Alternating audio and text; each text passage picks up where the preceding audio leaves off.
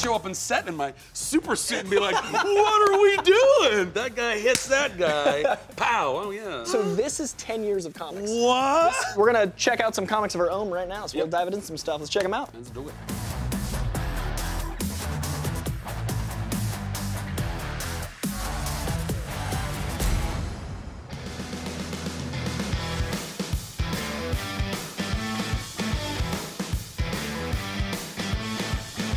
Man, we missed it by just a second. Just a second, and a great thing would have happened on the air. We'll talk about some inside jokes here. It's Collider Live, everybody. Welcome back to the show. It is a Wednesday, and the crew is in full force. We've got Mr. Josh Macuga here. What's up, buddy? Doing all right. Mr. Rock Reilly sitting over there. And she was almost locked out of the studio. I don't know what she did. I almost knocked over her coffee. That's Riley's fault, though. That's not on you. The first thing is my fault, 1,000%. The second thing was not my fault. That was my fault. No, you locked yourself out, though, on the way out. I didn't lock myself What out. happened? You pressed the lock and you closed the door. We had no idea. Yeah, you locked yourself out. Did you? What happened? Is that my good Joker laugh? Yeah. Well, we're going to talk about that. Look, this is a stacked show today. Yeah, like, holy crap. Yeah, stacked show because... I'm freaking out. Me too. Listen, because we're going to be talking about this Joker trailer for sure. The Joker... Holy shit. I know. Holy shit. The reaction for that one, myself and Roka did this morning. Roxy ran out to watch it. She was almost late for the show, but she wasn't. She wasn't. I was. Nah, because the comic book shopping trailer saved you. Oh, that's what happened. Yeah, you got saved. Otherwise, we would have made a whole bit out of it. Yeah, I would have locked you out for at least 5 minutes. Well, because I just can't handle. That's my jam. Yeah. And this morning when I woke up, I didn't. You don't want to be uninformed. That could kill. If you guys were talking about the Joker trailer and I hadn't seen what? it. What? Yeah. Is that what I sound like? Sometimes. Yes. Huh? I'm confused. Wait, hold on. What? What? Wait, what? Wait, what? What? Huh? Say it again. Wait, what? Huh? We could. That's every bit we've ever done in the show. That's your reaction. Ever. Kristian, I doing a What? bit. Like, wait, what? Start telling me a story. Okay, so it's me, Jessica Chastain. Wait. Jessica, wait, huh? What? So it's me, Jessica. No, You? I'll be me.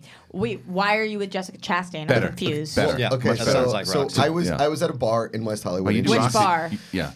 I don't know. When the are we Belmont. talking? I'll do me. Roxy, let him tell the story. Let him tell the story. Okay. Yeah. Okay, so it was like an evening. It was like a Tuesday evening or something. Oh, on Tuesday. Why didn't you hit me up? Roxy Can I Striar. come? Roxy Striar. Let him tell the story. So it's me and Jessica Chastain. Did you actually meet Jessica Chastain? I have met Jessica Chastain. She's lovely. But I was at a junket. I cannot tell her and Bryce Dallas Howard apart. Oh, that's racist. It's definitely redheadist. Yeah. Jessica Chastain's not red haired.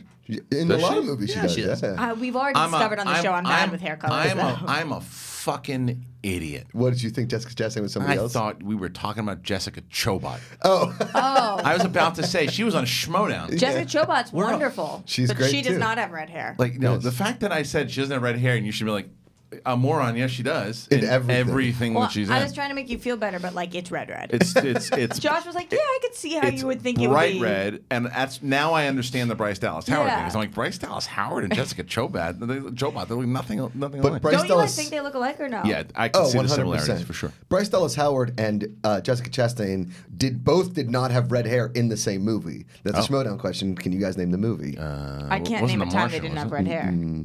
What color hair? Didn't have They red- both had blonde hair in this movie. What is it? What's the movie? We're looking for The Help. The Help. Oh, and I saw it too. Yeah, it's a great Good movie. movie. But anyway, lots of stuff going on. And then at 11:30, Jai Courtney is going to be in. Yes. Jai Courtney Yes. is going to be Yes. in here. It's Stormboy. We're going to be talking about the movie that he is in. It comes out this week, this Friday, April 5th. Stormboy comes out in theaters April 5th. So we'll be talking to him for sure. He's going to be in. He just saw he's doing the rounds. He just talked to our friend Ash Crossan. I saw that. I have a lot that I want to ask him for sure. There's the Suicide Squad stuff that he's got going on. It sounded like you said I have a lot I don't want to ask him. Did you say I have No, a lot I do want to that I do. I do want to ask him. Oh, okay. There's I stuff. wonder how much he's going to be able to answer. Well, I keep thinking he's going to give us the Ramsey Bolton snuff a little bit because when we asked Ramsey Bolton about Ramsey Bolton, he gave a little cold shoulder. You just don't want to use his name? Ewan Ryan. Nice. I think we can ask him stuff. This is very similar to the Cobra Kai guys yesterday, right? Yeah. There's just stuff they're not going to ask. At a time, and John Hurwitz, by the way, who's the nicest person on the planet. At one point, you can tell him, he's like, "Stop fucking asking me these things. I can't tell you any of this." Yeah. But there are ways to ask other things about the movie that I think will be very, very curious.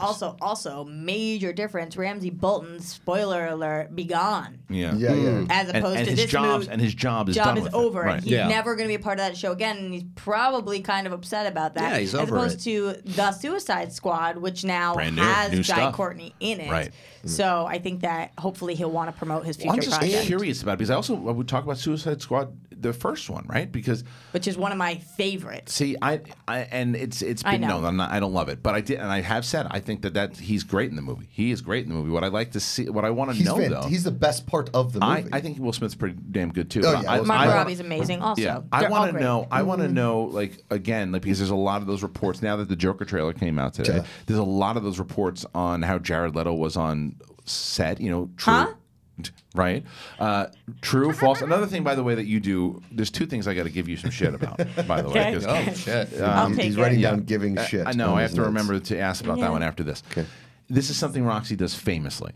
There's something that is true, and she exaggerates it times 1,000. Okay. Fact, right? My family tells me all the time. Right. I don't think it's fact. It's how I see the world. Well, the movie fights thing. The movie fights thing was one way. When you said, I totally agree with that. When, Yeah, that was that's- one. all right. All right. So now Amanda I don't says know. I like to embellish, Yeah, but I me like too. to just add I'm a little. There's a difference between them embellish. Tell a story. Colorful. Storytelling. This is different I'm because yesterday. Jewish and Italian, and I've got the color.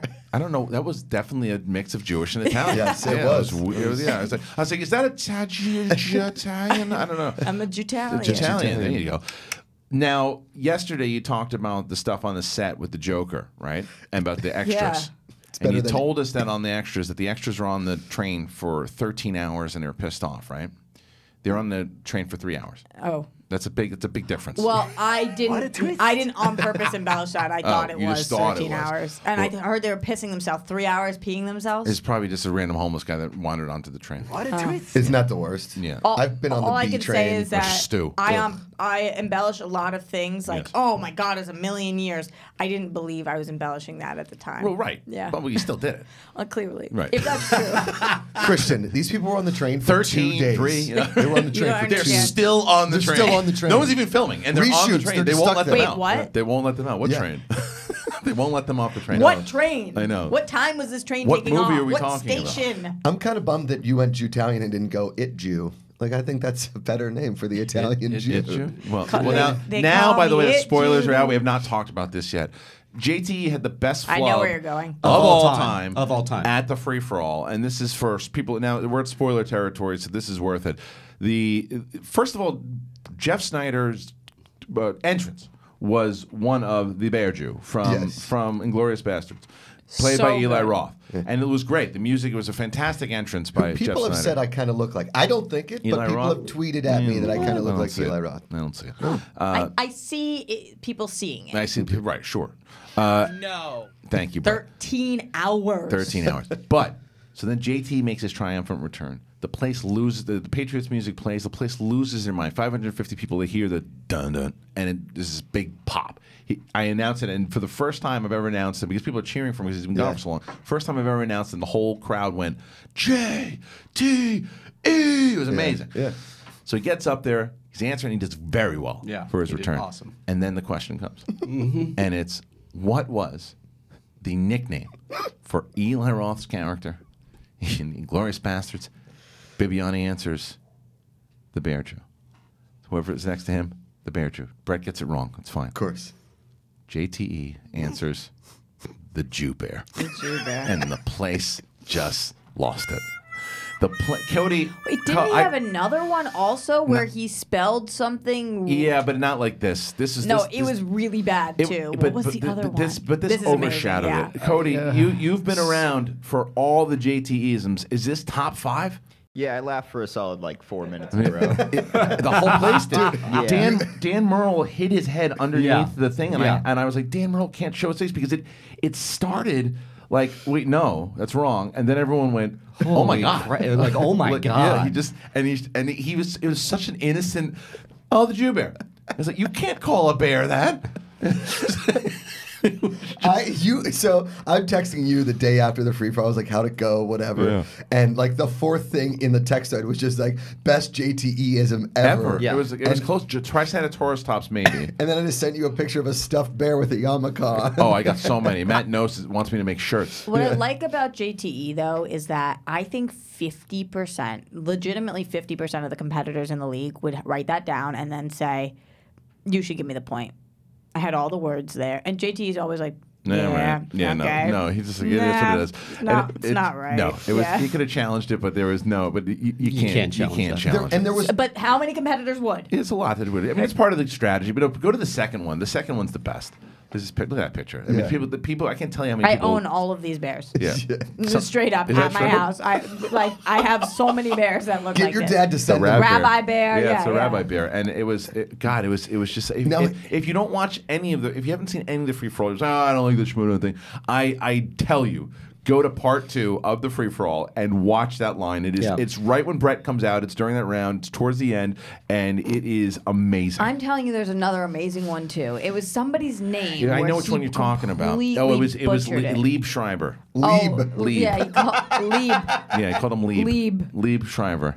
Yeah, It's Lieb. like And L-E-E-B that or one, something. that one he wanted. Yeah. He wanted that one. I said it's not Lieb, it's Lieb. And he goes, well, that's Yeah. not his name. His name's not Lieb. Yeah, my name's not Job. Right. Right? Yeah. Well, that's the whole argument with the Lena Headey versus Lena Headley. Yeah, it's a letter. It's a It's a different person. letter. Yes. If Lena Headley is out there somewhere. one- It's not Ones that are- Rocky Striar. It's Roxy. Like Right. that's the same Right. The thing. hard ones for me are the middle name, like when we don't know what to do with the middle initial. Right. Remember, like David O. Russell. Well, that's part of his- because it's part of his name, that's and part he of had his name. written O. Russell. and he did O phonetically, apostrophe Russell as opposed to O point. No. That one. Uh, Yeah, That I didn't that get was behind. reaching. I'm not That was saying reaching. that. I'm not Matt saying Reilly it isn't, over here. I know but you're gonna when be it careful. sounds the same, like because you've heard it for so long. I mean, I know. yeah, it's just tough. That's the same name though. When with David Yeah. O. Russell, it's the same name. It's not a different. Now- It's not a different person. It's, but the apostrophe makes a different person. Hi, You know, it's they're me, being silly. David O. Russell. Yeah, that's what they're saying, and that to me is a bit of a silly argument. But Lena Headley and Lieb Schreiber, different people. Yeah. Lieb. Lieb. and also Liev, isn't Yeah. it? Liev Schreiber. Yeah. Yeah. The only argument I could have with the JTE Jew bear, okay, which just makes me giggle. Jew, comma, bear? Jew, comma, bear. Yeah. Yes, is. If like at any one point in the movie, maybe Christoph Waltz had Called said, him that? yeah, like you it's and your Jew Jew bear, right? Like he would, and he does, but he doesn't. But he doesn't. He doesn't do that No, in he the doesn't. movie. Dude, the whole Not once. place, 550 people together, laughed in unison. If there was anything that JTE did, he brought everybody in harmony because everyone was laughing. And it's not a Every- comedian. It's not laughing with. It's laughing directly. But he's so used to it at this point because Yeah. because it's one of those things that when he does it, the whole audience is thinking, "Oh, JTE." Yeah. It's like Manny Ramirez, JTE being JTE. You almost want it to happen. You want it to. We can play it. We can play it. That's fine. Every time you found say it? Found it? 550, oh my god, Yeah, it's a lot of people. Think about the 900 people. Here it is. Turn it up. I don't get enough Oh, credit for God. making Mark buy that suit. 2, 1, and we have Brett. Thank you. Oh, it's the bear, but I put the wolf. Yeah, incorrect. JTE. The Jew bear. Definitely not. Nope. Definitely not. And Janine. I put the bear Jew. That's correct. And the bear Jew. That's correct. Buongiorno, the bear Jew. This is number one all time. Listen to the crowd. Only you. Only you. Look at everybody. Only you. Only you. Can I make a statement real quick? Do you have to? Look, here at the movie Trivia Schmoedown, we do not discriminate bears based on race, creed, religion. No, we don't. Look at Dan. Dan's hiding his face. All right. Oh, Jew so bear. good. That's number one because it's a live audience. show, I know. Yeah. It was the And best because comedic it just moment. look at that. Oh, That has to be number one. We should do an article on TriviaSD.com with the best JTE flubs of all time. Bibiani, are you listening? I know you are. Come on, make that happen. Geppetto's pretty good too. Geppetto's amazing. Trisena Terra Terra Sobs. Yeah. Do you have a hard time moving forward sometimes? Like when you're hosting the show and something like that happens, how do you just It was a long event, but it's like it actually was very helpful because you're moving at such a pace that like JT's comedy, you're just like you owe JTE. You just want to go like, thank God for JT. I missed him so much. I'm so glad he's back. Every time I see JT, I get I really like that dude a me lot. too. He's the best. He's just so simple. I love that's an best insult. attitude. His Ever. attitude is bomb. He falls off his bird. He has. And by the way, I will say falls this. out of his bed and just walks. To He can rock the no teeth. He ended up owing so much more money than he raised via whatever. He wouldn't ask for everything that he owed, and For what? For when he fell off and yeah. broke his face. He I should hope he sue doesn't Bird. mind that I say that, but he ended up owing at least double what it, and he still hasn't fixed some of his teeth, but he didn't want to ask people for more. Who he has said the it to me? best attitude. He's just like, it is what it is, I'll get my teeth fixed when I get them I think it was you. I think it was you who said to me, it was you. Macuga walks up, he goes, I think the teeth thing works for him. Yeah, I think it's a good look. I think it works. I do. I think for legitimately JT, think it works. Like that little, like when he walked. It's in, like Lloyd Christmas. But it's so fitting for him. Yeah. I don't think he should fix it. I think it looks telling you. great. He could probably book a bunch of roles with it. Totally. He's the best.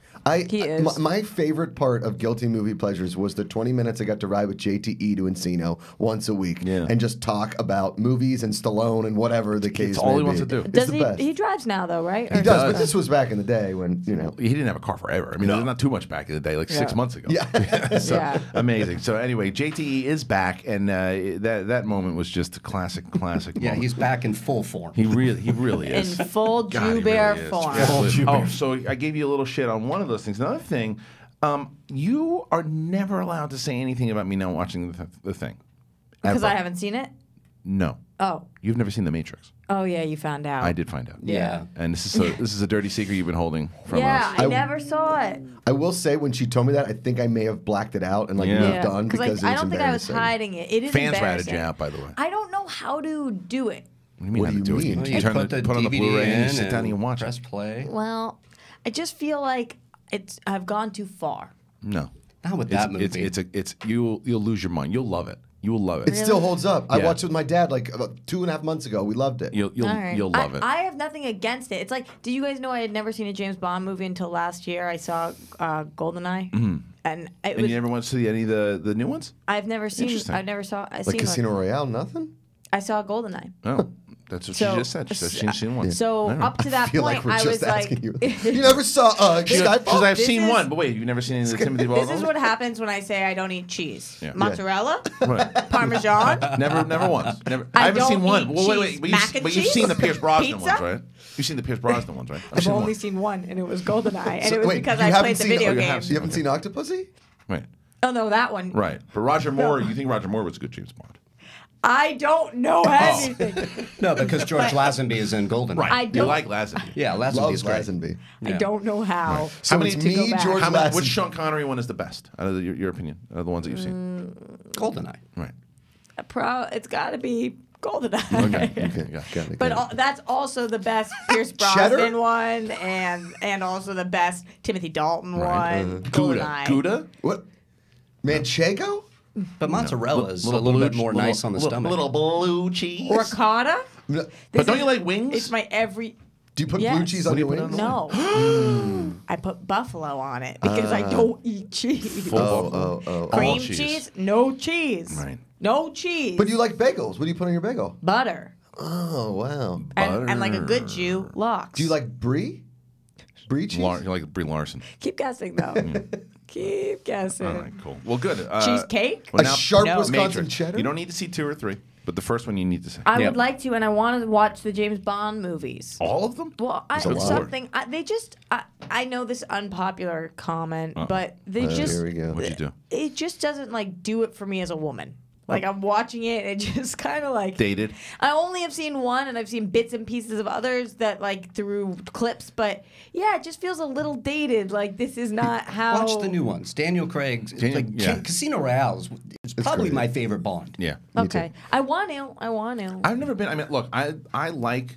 I've always gone and see. Like, my dad and I used to go to see the Bond movies Yeah, too. same. I'm not That's like a a dad hardcore thing. Bond fan the way that like Kalinowski is.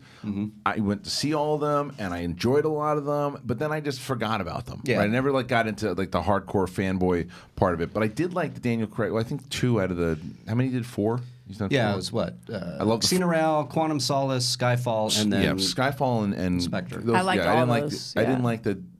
what? You got me. Yeah, Nice. Gotcha. What? Very Well, nice. I know. There you go. But anyway, so how I the am very. tables I have think that it's turned. good to have him close out with a 5th. We're done with Daniel Craig. Move on. Have you, Idris Elba, right? I would love to That's what see I Idris hear on Elba. the street. He'd be great.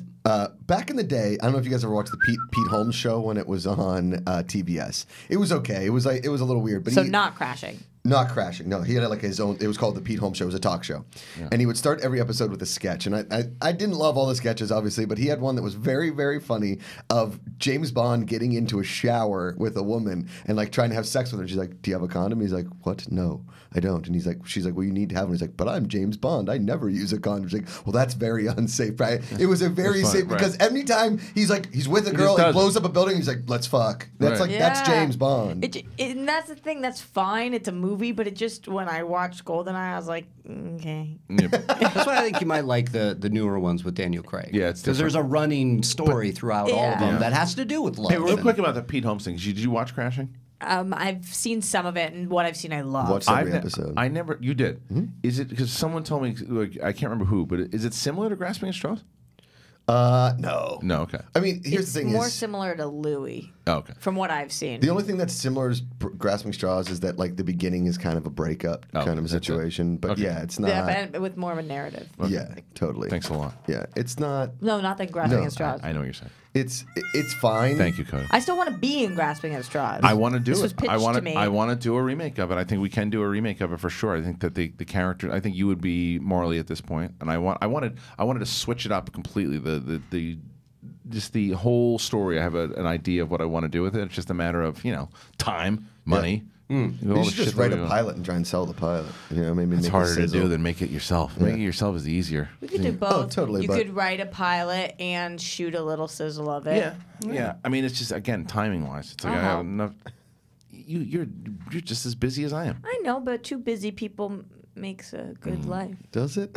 What was that? That's on a Was that in a Hallmark James card, Bond right? movie? No. In the middle of talking, I didn't know how You to know finish. what you were saying. You No. just finished it. You dove right into the But concrete. what as I do every day. No, but you What went I, for it. What I can say is when you said you had a bone to pick with me, Yeah. I saw you write something down. It looked like it said Matt. It ended up Matrix. saying Matrix, and Yeah. I was like, uh-oh, Matt. And I started racking my brain. No, Matrix. Actually, No, what somebody I told do, me- shit. The Did you, other- Matt? Yeah. The other thing I gotta talk to you guys about because it's just enough is enough. This is fucking school drop off thing I'm doing every morning.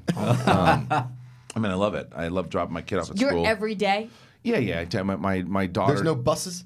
I don't want her to take a bus. I like taking her to school. I don't know if there is. I don't care. I wouldn't put her. I like taking her to school. Cool. Daddy-daughter time. Yeah, we drive to the school. We walk on to the school. We have depending on what time. We're always racing. Got to get at the right time to make sure we're not late because they don't.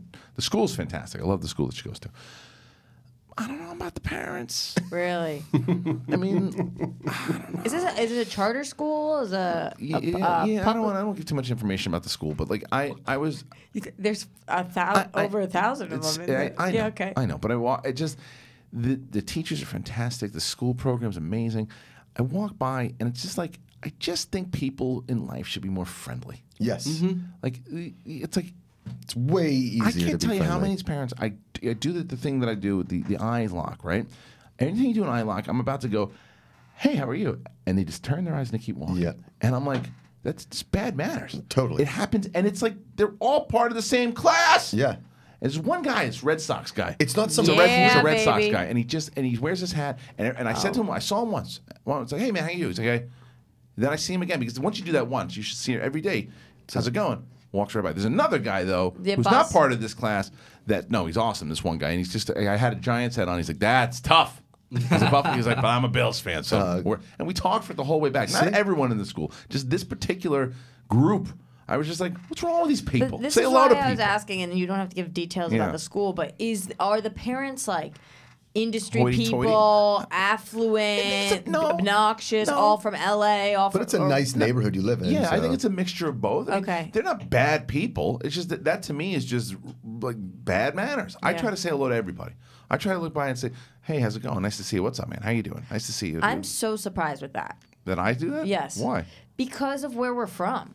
I mean, it's just, I don't know about you, but being from the East Coast, like when I moved to LA and everybody's looking at me and smiling, I was like, what?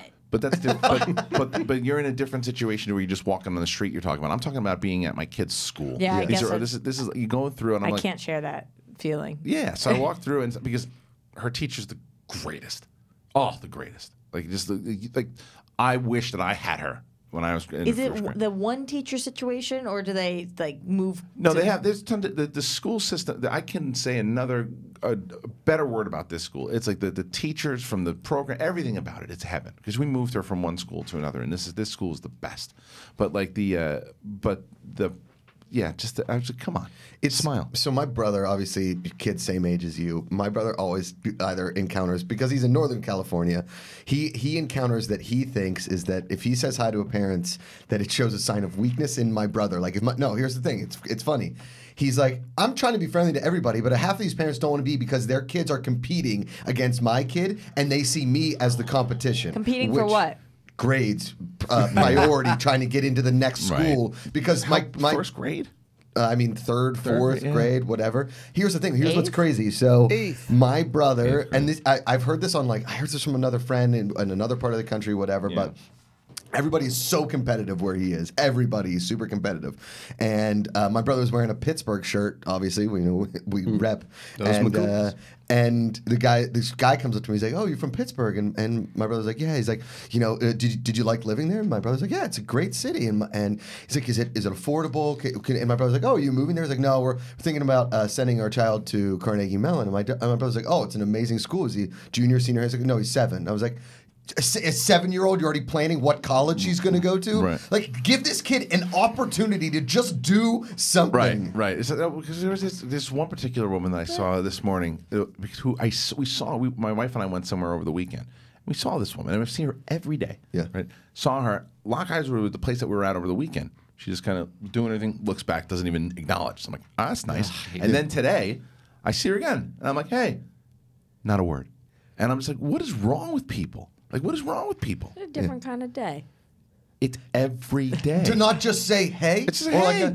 Or even I'm sticking about a nod? I'm sticking up for my people right now. I'm sticking up for my people. But this is not. These are not your people though. Yes. Okay. These are, because if this was just if I was on the street and I said, Roxy, I was walking down. I went to the Burbank AMC over there, and I was walking around, channeling people out and nodding at them and going, "How's it going?" And they acknowledge me like, "Good, you're a fucking weirdo. Leave me alone." Okay. I understand that, but This should be a community. It's a community. It's like our kids are growing up together. Yeah, what's the deal with communities? I mean, come on, figure it out. Going Are back- they nice? Are they terrible? What are you? You could give me a nod, like like something. Why don't you smile? Just smile at us. What?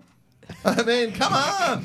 Roxy listens to the show. I mean, listen. Going back to what Josh was saying, though, I feel like it's actually an okay thing to say that they're going to Carnegie Mellon. When they're 7, Yeah, thinking about moving their whole family to Pittsburgh for their 7-year-old? Yeah, I think. You know how bonkers that is? Before you answer, very important. Yeah. Swiss?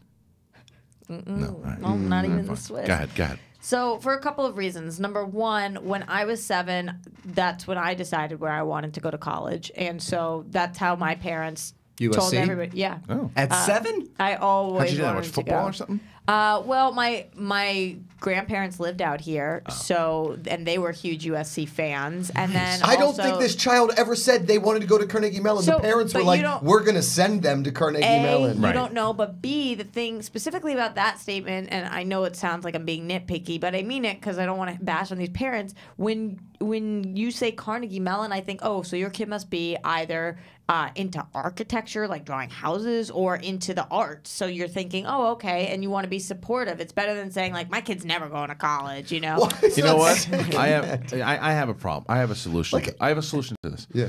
We call Lori Loughlin. Yes. Yeah.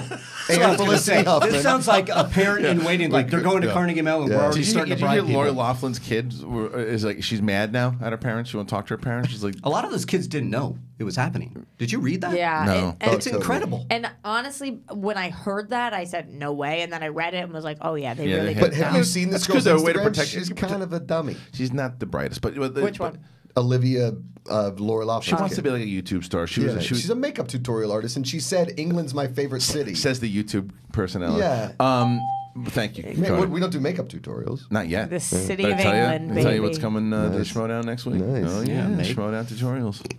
Honestly, you have quite the crew in there that could. Jen could rock some makeup tutorials. Oh, they always do. They always. I mean, you look at. She does. Every girl before the Schmoedown, she's doing all their makeup. Not mine, but No, everybody. she does. Well, I'll tell you. That's the thing. Who did I have the conversation with? It might have been you yesterday, and Alex. I'm not a big fan of the entrances. I think that when the big elaborate entrances, I think they're a huge part of the show, and I think that the fans love them. You personally don't like doing I'm just them. not a big fan of it. No, doing them. That's up to. I know Cody's the same way. But You're speaking my language, Kristian. You're I know. speaking it. I know. It puts a lot. It puts a lot of pressure on the on the production team, but they do it, and all of the competitors are very respectful in regards to when they send an email to. They'll ask like, can we pull this entrance off? And Thad and the team will be, yes, we can do it. So it has nothing to do with Do that. they say no sometimes? Thad rarely says no because I told Thad I said this is your call, however you want to do it, because for me, and I think that there's some great ones out there. I think there's some great ones, and they put a lot of effort into it. They put a lot of money into it. The competitors do. I just like the traditional wrestling, boxing entrance of I'm here, like the big elaborate things. For me, I'm just like it's just not my thing. But I don't know where we. Is that taking a Wildberry shot there, or Wildberry's just you just come? No, in he's just running to the ring. But like the reason the makeup's always phenomenal. I don't want to be wrong. Yeah. Like, because you look at for example, to me, Rachel and Clark. and I think there's a difference between something of like to where I think a very important entrance, and it was a different type, was the spectacular entrance when all the women of the league came in and they were all like that. To me, that was fantastic. That's a very and it's at the spectacular. For the spectacular, big, elaborate entrances and things of that nature, I love it. I just never been. It's just it's not my thing. But I understand that it's not going anywhere. I'm not. It's not going to leave the Schmoedown. Sorry, Cody.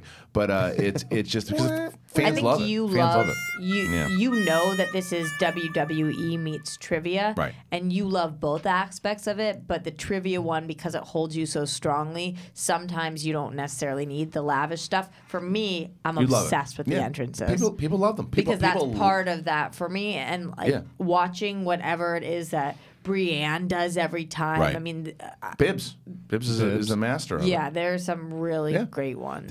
Bibbs, Stacy. That's why we vote on it. Yeah, and like I said, it is not going anywhere. The competitors love to do it. The fans love it. I am way in the minority. I can dislike things on my own league. It doesn't mean just because I don't, I mean, you could be like Vince McMahon and dislike the wrestlers. I mean, if I wanted to say like I would not just because I don't like it, and everyone else does say don't do entrances anymore. It's like people love them. So anyway, all right, let's move on. We got some stories, Reilly. What do we got? Some stories? Yeah, we do. Stories. We have the Joker. We'll talk about that in a little bit. Wait, you just did that real quick. I have to tell a story. Yeah. Okay. Yeah.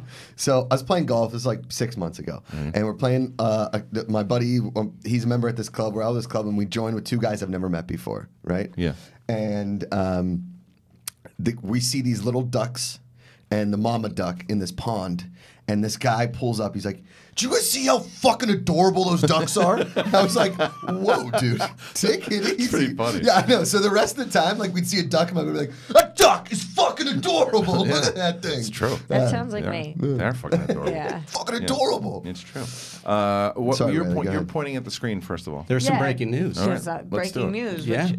He's got it up there. David Harbour joins Black Widow. Wow. Yeah.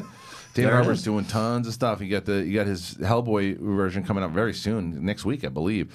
And then we have Florence Pugh is already suiting up for the spy action thriller. So what is she? Is she young? Is Florence Pugh young Black Widow, or is she just someone else inside of it? We haven't heard yet where it's set.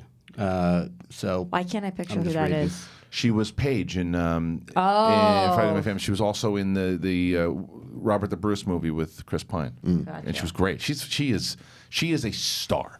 That's how you say her last name? Florence Pugh, yeah. She is a star. I lived on Pugh Street in college. Yes. Yeah. The thing with her is that she's not one of these stars. Like and nothing against Jennifer Lawrence. She's a great actress too. But Jennifer Lawrence is like a movie star, right? Yeah. This girl is got the chops, like the fun. And again, Jennifer Lawrence can act. She won an she Oscar. can. She won an Oscar. She's a great actress, but she is kind of embodied now. I mean, let's call it. She's been phoning it in with the X-Men movies, right? Totally. And she's not even wearing makeup in this last trailer. Basically, Florence Pugh to me is going to like what she did in Fighting My Family and that Robert the Bruce movie. She is a superstar. Wow, I can't wait. She's great. David Harbour did a really good interview with Sam Jones, off camera with Sam Jones. I don't know if you guys watched that show, but he's I mean, it's an awesome interview. Yeah, he's a fun guy, man. Yeah. You met him? Yes, I did at the Critics' Choice Awards. He's a fun guy, but he's also just seeing him in general, things that he did. The movie, what was the movie? He played a serial killer in a movie, and he was terrifying. It was right before he blew up. It was right before he blew up, and it was. Let me pull it up, Kristian. Go bring him his IMDb, and I feel I can. What the hell was it? It was. See if my fingers can beat Cody. I can tell you. I'm trying to think. It's right around the 2000 and. Keep going. Revolutionary Road. No, that's not it. What the hell was the movie where he was it Snitch? No, keep going down. Maybe it was. It might Not have been, a Walk Among the Tombstones. Sleepless? Equal. Which one's Sleepless? Is I that have the no one? Is idea. that Sleepless the one with Liam Neeson? Let's see. Maybe it was. Walk him on the Tombstone. That's it. Liam Neeson. That's it. Walk him on the Tombstones. Oh. So when I said it, it just wasn't it. But What did you say? Walk him on the Tombstones? You Yeah. said it. I did. You didn't say that. I Did did. you really? She did. Thank Damn you. it. I didn't hear you. But yes, you're I said absolutely it right, Roxy. 13 times. On the train. On the train. For 4 after hours. I pissed myself. God. Nice. But anyway, he was terrifying in that movie. I can't remember who it was with him, and I mean, this is why I don't do Schmoedown anymore. I He would had get an wrecked. awesome quick turn in Banshee that was fantastic. He was also really good in the newsroom. Unreal. That show is so underrated. Totally. I can't get over it. It just had such a goofy Aaron Sorkin-y ending to it that I was one of like, the best pilots of all time. Do you guys want to see the advertisements up here for the Tick? Because it was good to have the guys on. Do you watch Tick? Yeah. Because Yara, my friend Yara Martinez is coming in also. She's coming in soon, right? She was great in It's going True to be Detective April season 2. 17th. April 17th she comes in. Did you guys feel really bad for them? From what they were in the beginning when they were talking about their suits and stuff and like the way it was, yeah, for sure. But I also think they were kind of playing it up a little bit. Maybe, but I never hear that from actors. Like, this is miserable. And we know we're doing something for the greater good, but they love the oh my show. God, I hate this part of because your question, Kristian, was, is it fun? I said you look like you're having so much fun, and they're like, no, we're not. No, we're not. It's actually brutal. Right, but they love the show. We're in so much pain, and when I'm not in pain, all I'm doing is thinking about breathe. Right. I was like, this is. I feel awful for these Is it guys. because the suit is just so uncomfortable? On Griffin's both of them. podcast, he said that he Alex, broke his back or something. Alex, hold on a second. I love you to death. I love you to death. Here's what we do for when you say, "Hey guys." That's it. Yeah. Hey guys, and then Alex, you got some. I love it because he's done this 8 times. It's just I think that the mic is just on, off a lot of times, and Cody's just used to it at this point. Alex is just talking for like a full 2 hours, and then Cody's trying to find the time. I'm gonna try it now, and then he's just in the middle of the conversation with himself, and then Cody just lets it go. I'm in such support of him chiming Me in. too. But Me too. The way it's happening is jarring. He's having a conversation with himself. It's like, hey guys, yeah, Alex. Something about his podcast. Yeah, go ahead. I mean, I hear a lot of great points that he says. Do they make it to the microphone? No. That's it. Cody, you should just start relaying it. Guys, Alex said something. Thank you, Alex. Do you have something you would like to say about the Tick? Yeah. Okay. What would you like to say? On Griffin's podcast, he said that he broke his back like just doing a dialogue scene. Wow. Yeah. So that's how he broke his How did he break back? his back? or like dislocated something in difference. his spine. Something like that. From the suit? Yeah, just being in that suit. Oh my That's a god, lawsuit. that's a lawsuit. Holy Also, Lord. you see, we broke major news all over the place. Oh yeah, the Darth Maul stuff, Yeah. man. I thought I just assumed that had been asked from him a million times. Yeah. I loved how open and Well, frank he was about it. By I'm the way, kind of guessing it was asked from him, and he probably didn't answer it a few Yeah, times. he answered it this time. And then he just Far enough yeah. removed, maybe. Yeah, maybe exactly. it's been because I mean a lot of people are covering Maybe it. he So I liked covered us. this morning. And maybe it was Jared good. Haben was tagging I us. saw and that. that was So we great. got covered. But he asked me. So Peter at the end, so he's buddies with Benedict yeah. Wong, and so he saw that we had a picture of Benedict Wong with the Schmoedown title, and he's like, "Do you have that here?" I was like, "The belt? Yeah, I got it." He's like, "I want to take a picture in front of the Benedict Wong picture, and then I want you to frame it and put it next to his. I'm like, we'll do that. And we do it. First he asked for the picture, and then after we took it, he was like, would you mind printing it, framing it, and putting it up there as soon as possible? Christian was like, yeah, okay, absolutely. I love Peter. Anything for the guests. He's a very quirky, kind of different dude. Totally. I like him. It was interesting because they were pointing over here, and we had Jean-Claude right there. Right. And every person that comes in here comments on the Jean-Claude picture. Yeah, right. And so he was pointing, and I was like, Jean-Claude? And he was like, what? No. Benedict Wong. Yeah, it's his buddy. Yeah, they're both from the UK. Speaking of a guest that was sitting there yesterday, I didn't know, but he comes like, oh, you're from Pittsburgh. We grew up in the same John town. Hurwitz. Yeah, John Hurwitz and I. Yeah, John. Same town. He moved. I think he said when he was in like the 8th or 9th grade, and he's a few years older than me. But I was like, do you know so and so? Do you know so and so? Do you know so and so? And he's like, yep. Went to school with all of them. He's crazy. Those guys are the best. Yeah. Like when you have, we talk about this all the time. There are certain people when you say, oh, yeah, they definitely earn their success and good for them. And there's some people that get it. And you're like, yeah, they're talented, but they're dicks. Right. Tommy Lee Jones. And like, but like when you see guys like that legit like love what they're doing, love them, and they're just good people. You're like, I want this show to go on for 40 years. I want them to be so happy. Yeah. I want them, I root for them because they're just good people. I was really upset though yesterday because I'm such a fangirl, and when we were in the middle of the conversation with them out there, I left to go get water like an idiot, and then I just like couldn't figure out a way back in.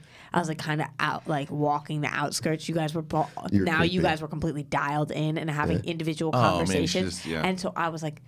And so I stood there on my phone pretending like I was doing something for like 5 minutes, and then I was like, okay, I can't do this anymore. You are just creepy. So then I was like, oh, I'll talk to the, so creepy. I was like, oh, okay, I'll go talk to the publicist. But then as I was walking around, she got looped into the conversation too. So now I'm standing on the other side. I wish I had a camera on you. I phoned, I did it on the phone. Then finally I was like, okay, maybe if I like step back a little bit, maybe one of them will notice and be like, Rox. So I stepped back a little bit. No one noticed. And I watched it and I said, all right, bye guys, and then I left. Yeah, it's like one of those scenes where a guy walks up and he's like, ha ha ha, yes, into a group conversation. It's happened in many a movie or TV show. See, I understand, and how would you know this? Because this is the first time you kind of met them. But like, I understand for a lot of times with the guests coming in there to feel that way. With those guys, you just walk right up.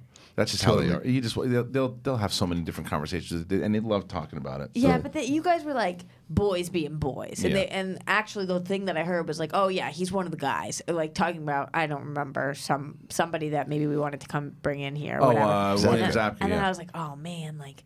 I'm one of the guys. I could be in this conversation, but then I was like being so needy and weird, and I couldn't do it. So. Oh, well, next time they're in it, they'll come in. Behind. Yeah.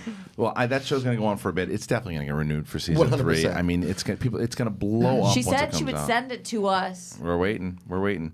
Okay, listen. So there's some other stuff that broke before. This story that we just talked about with David Harbour. Nonsense? No, news. So let's talk about some more news. What do you got? Well, two things. In Marvel, staying there, Avengers Endgame breaks the box office pre-sales in 6 hours. Crazy. Wow. 6 hours. Didn't the site break down? Your site's all over, bro. RB3 posted a video. Did he? I saw Jay Washington's tweet. He was buying tickets at 2 a.m, and it was almost sold out. 2 a.m. for a 3-hour movie. That's crazy. Absolutely crazy. If I don't go to a screening with you guys, I won't see it for the first a while. 2 weeks. It's like it's gonna be. It's funny because I talked to my brother, who's he's in Tampa, right? And he said because he was talking about he buying his tickets, and I was curious because it's not like here. Tickets go so quick in LA and New York. Right? So I was like, well. You bought your tickets. Was it packed up? Like he's like, normally I don't need to really do it like day of. You can go and get tickets. Excuse me, until day of. Sure. And so he's like, but I bought my tickets last night and it was almost gone. He's like, it wasn't. He was like, it was. Wow. It wasn't all the way packed yet, but it was almost gone. And it was like What's the premiere date again? 25th.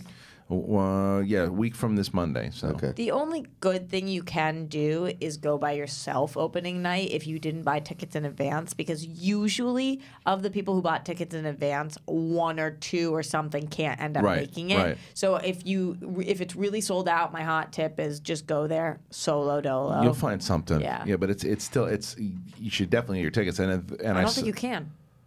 At all? I mean, think it's well, like, maybe not opening night, but whenever you can. There's probably it's at all.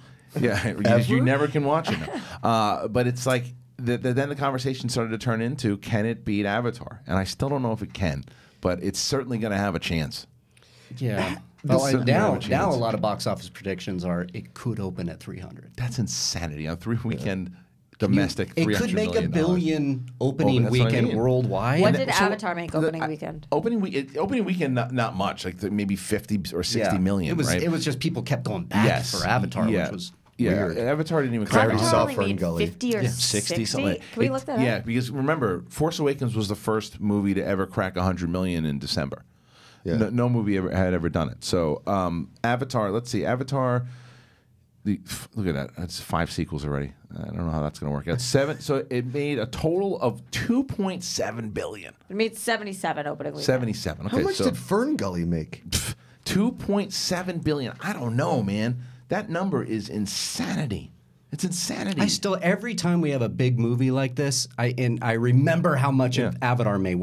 I have no idea if we can hit it. But it's all about. You say it funny. It's all about foreign. It's all about the foreign box office because domestic, that movie didn't even crack $1 billion. You know what's kind of weird Has too? any movie cracked $1 billion domestically? Yeah, yeah. I think Force Awakens cracked $1 billion. It got like 9 something. Did it? Quite crack it. Okay. Oh, okay. But still, but it made $2 billion. $2 billion worldwide. This could be a stupid comment, but I feel Force like Awakens. That's crazy for a movie that a lot of people have never heard of.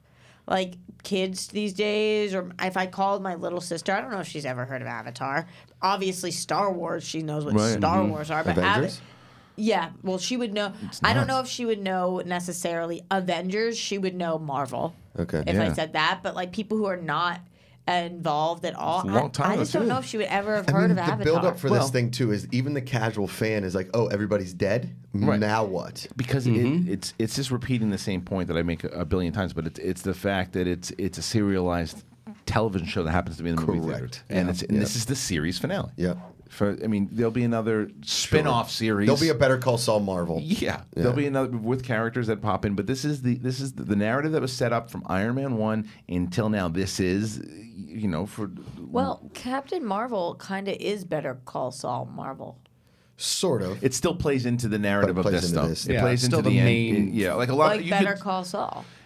Well, no, but Better Call Saul is you're right because it's a prequel, and so but it doesn't, and it leads in. But this is still pushing in. There's more to come as we're Breaking Bad is done. But if Better Call, here's the thing: is what I think is, if Better Call Saul was airing during Breaking Bad, then it would be a little more close. But I get what you're saying; it makes total sense. Yeah, as far as timeline wise goes, absolutely. But as far as now, we know that we still. If it was almost like you're saying, like if there was one more episode of Breaking Bad left now after all of this has come out. Yeah. Isn't it crazy that movie tickets are $21? That was just a regular ticket. That was just a regular ticket. It was 20. ArcLight 3D. Oh, 3D. Yeah.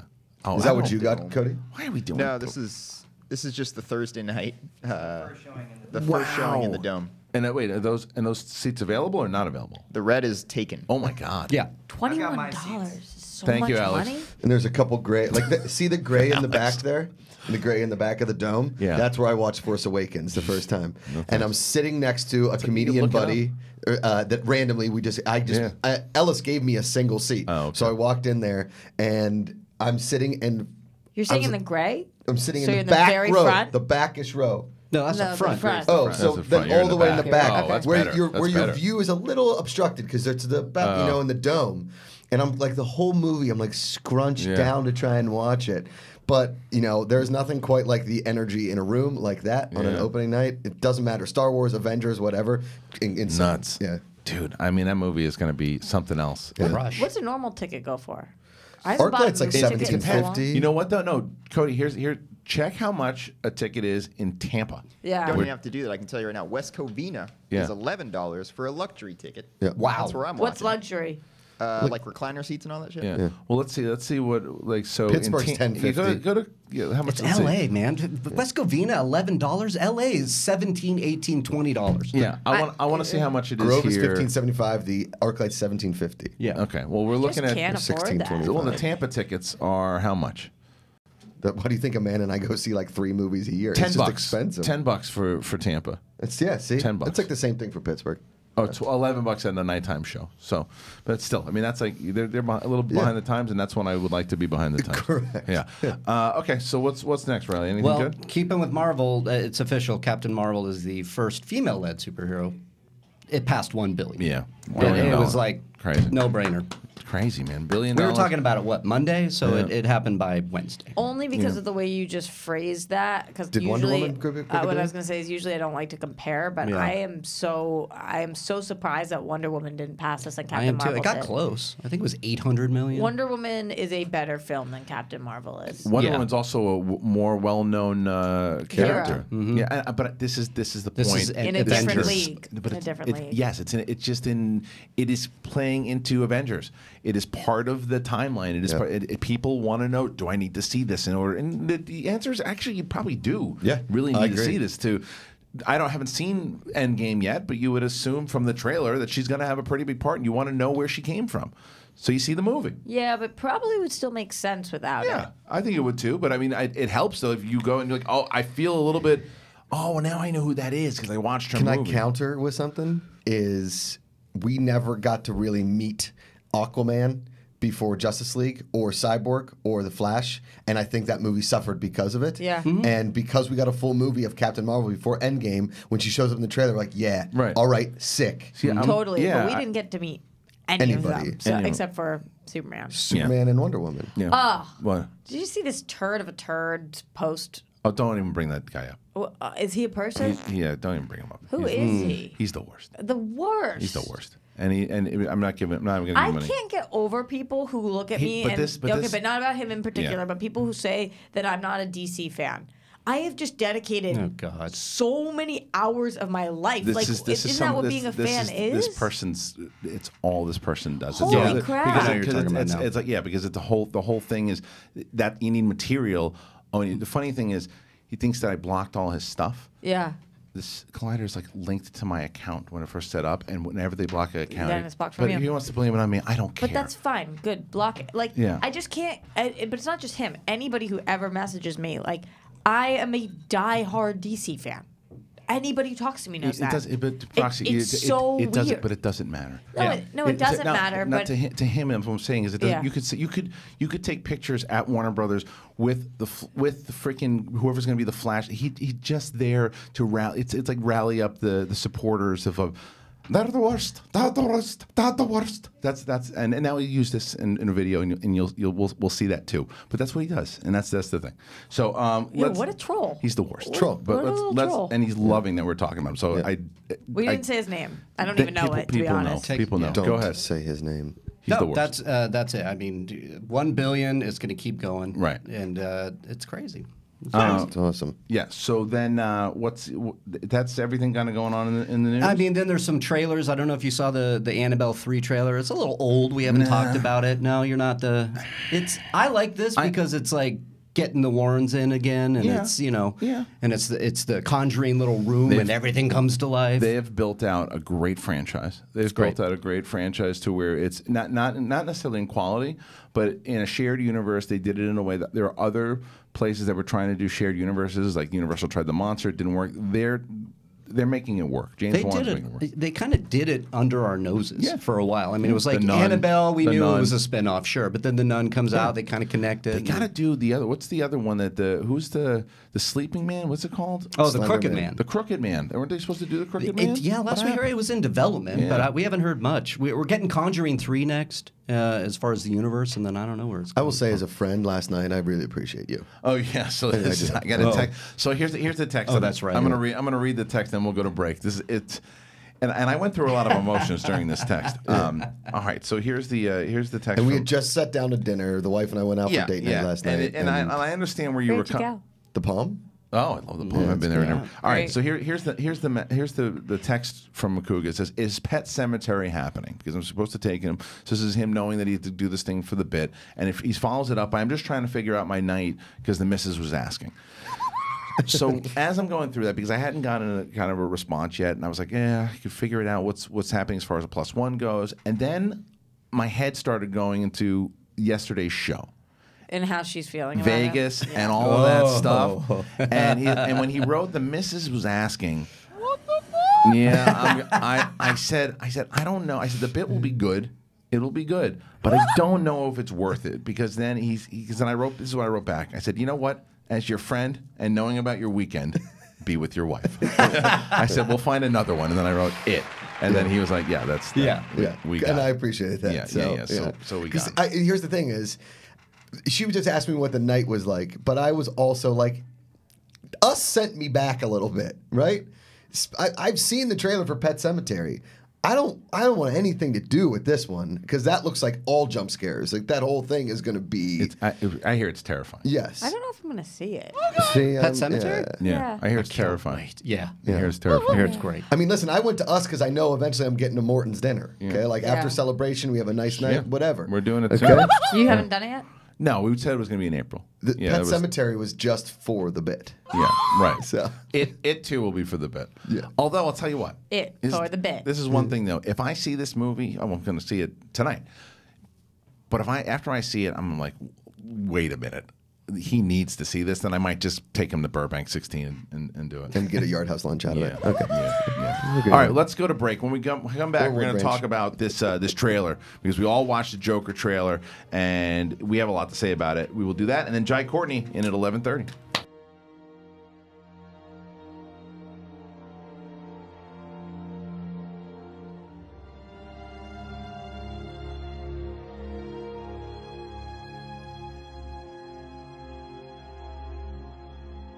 Hey, Collider fans, John Roca here. Look that behind me. There it is, Collider Sports. That's right, that is happening. We've got some great programming on there already. For those of you that have already watched, thanks so much. We got so much coming down the pike. We're talking about NFL. We're going to talk about NBA. There's plans about NHL.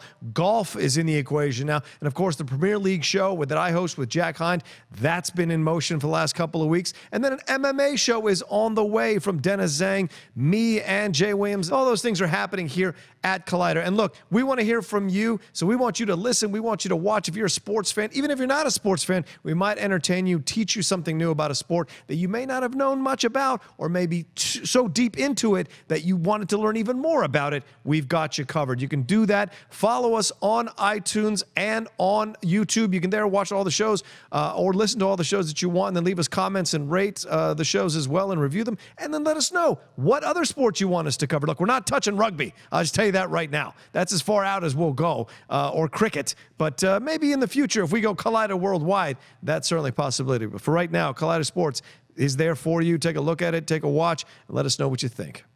Oh, hi guys, it's Perry here, and I am going to tell you about The Witching Hour. It is the show that I host along with Collider.com's Haley Fouch. It is in podcast form on the Collider Factory feed, and we also have the video up and running every Tuesday for you right there on the Collider Podcast YouTube channel. We talk about everything horror. We're talking TV, movies, the newest releases. We talk about movies that are celebrating anniversaries. We've even talked about books. It's crazy. If it is scary, we are talking about it on The Witching Hour. We also have so many filmmaker interviews, really cool stuff. It's all coming your way every single Tuesday on The Witching Hour. Check it out. Collider Factory and the Collider Podcast YouTube channel. Hello, Collider Live. My name is Amy Dallin. And I'm Coy Jondro, and we host a little show we love called Collider Heroes. And it is all of the things we love about movies, TV, comics themselves, all the breaking news, trailers, photos, but not paparazzi photos. All of the superhero stuff we love, all of the indie comic stuff we love, all the stuff you had no idea was based on comics. 80 years of comic lore have led to this show, and many years in film and TV, and we're living in a golden age of comics, and we want to share all of that zeal with you folks. So we talk about the stuff that's coming out, we talk about what we hope is coming out, we do fantasy casting of things that should exist, why don't they exist? And we do your Twitter questions asking directly to us what we think of certain things, and every single week, since we both actually love and read physical comics, buy in print, we have a comic pull list where our 5 biggest favorite books of the week come out, and we dive into those with you guys. You can buy digital, I'll forgive you, as long as you're paying for your comics. It's all good. But if you buy in print, you can bag them and board them, and then they're worth more later, because comics are like certain things things from the 90s that are totally worth the value. Buy comics, buy in print. Digital's never worth anything later. Buy in print. Keep comic stores alive. Or we can debate collector's items all day long. We can debate casting. We can debate movie news. We can have all of our friends come join us, as we frequently do. We can ask professionals about their work. We've had some amazing guests come by the show. Yep. We try to can catch it every Wednesday. That are on these properties that also love comics. You hear what it's like from their perspective, from inside, from outside, and this is all with the focus of bringing all this news to you guys. And we're here every Wednesday on Collider, and we love this stuff and want to share it with you guys. We'll see you then.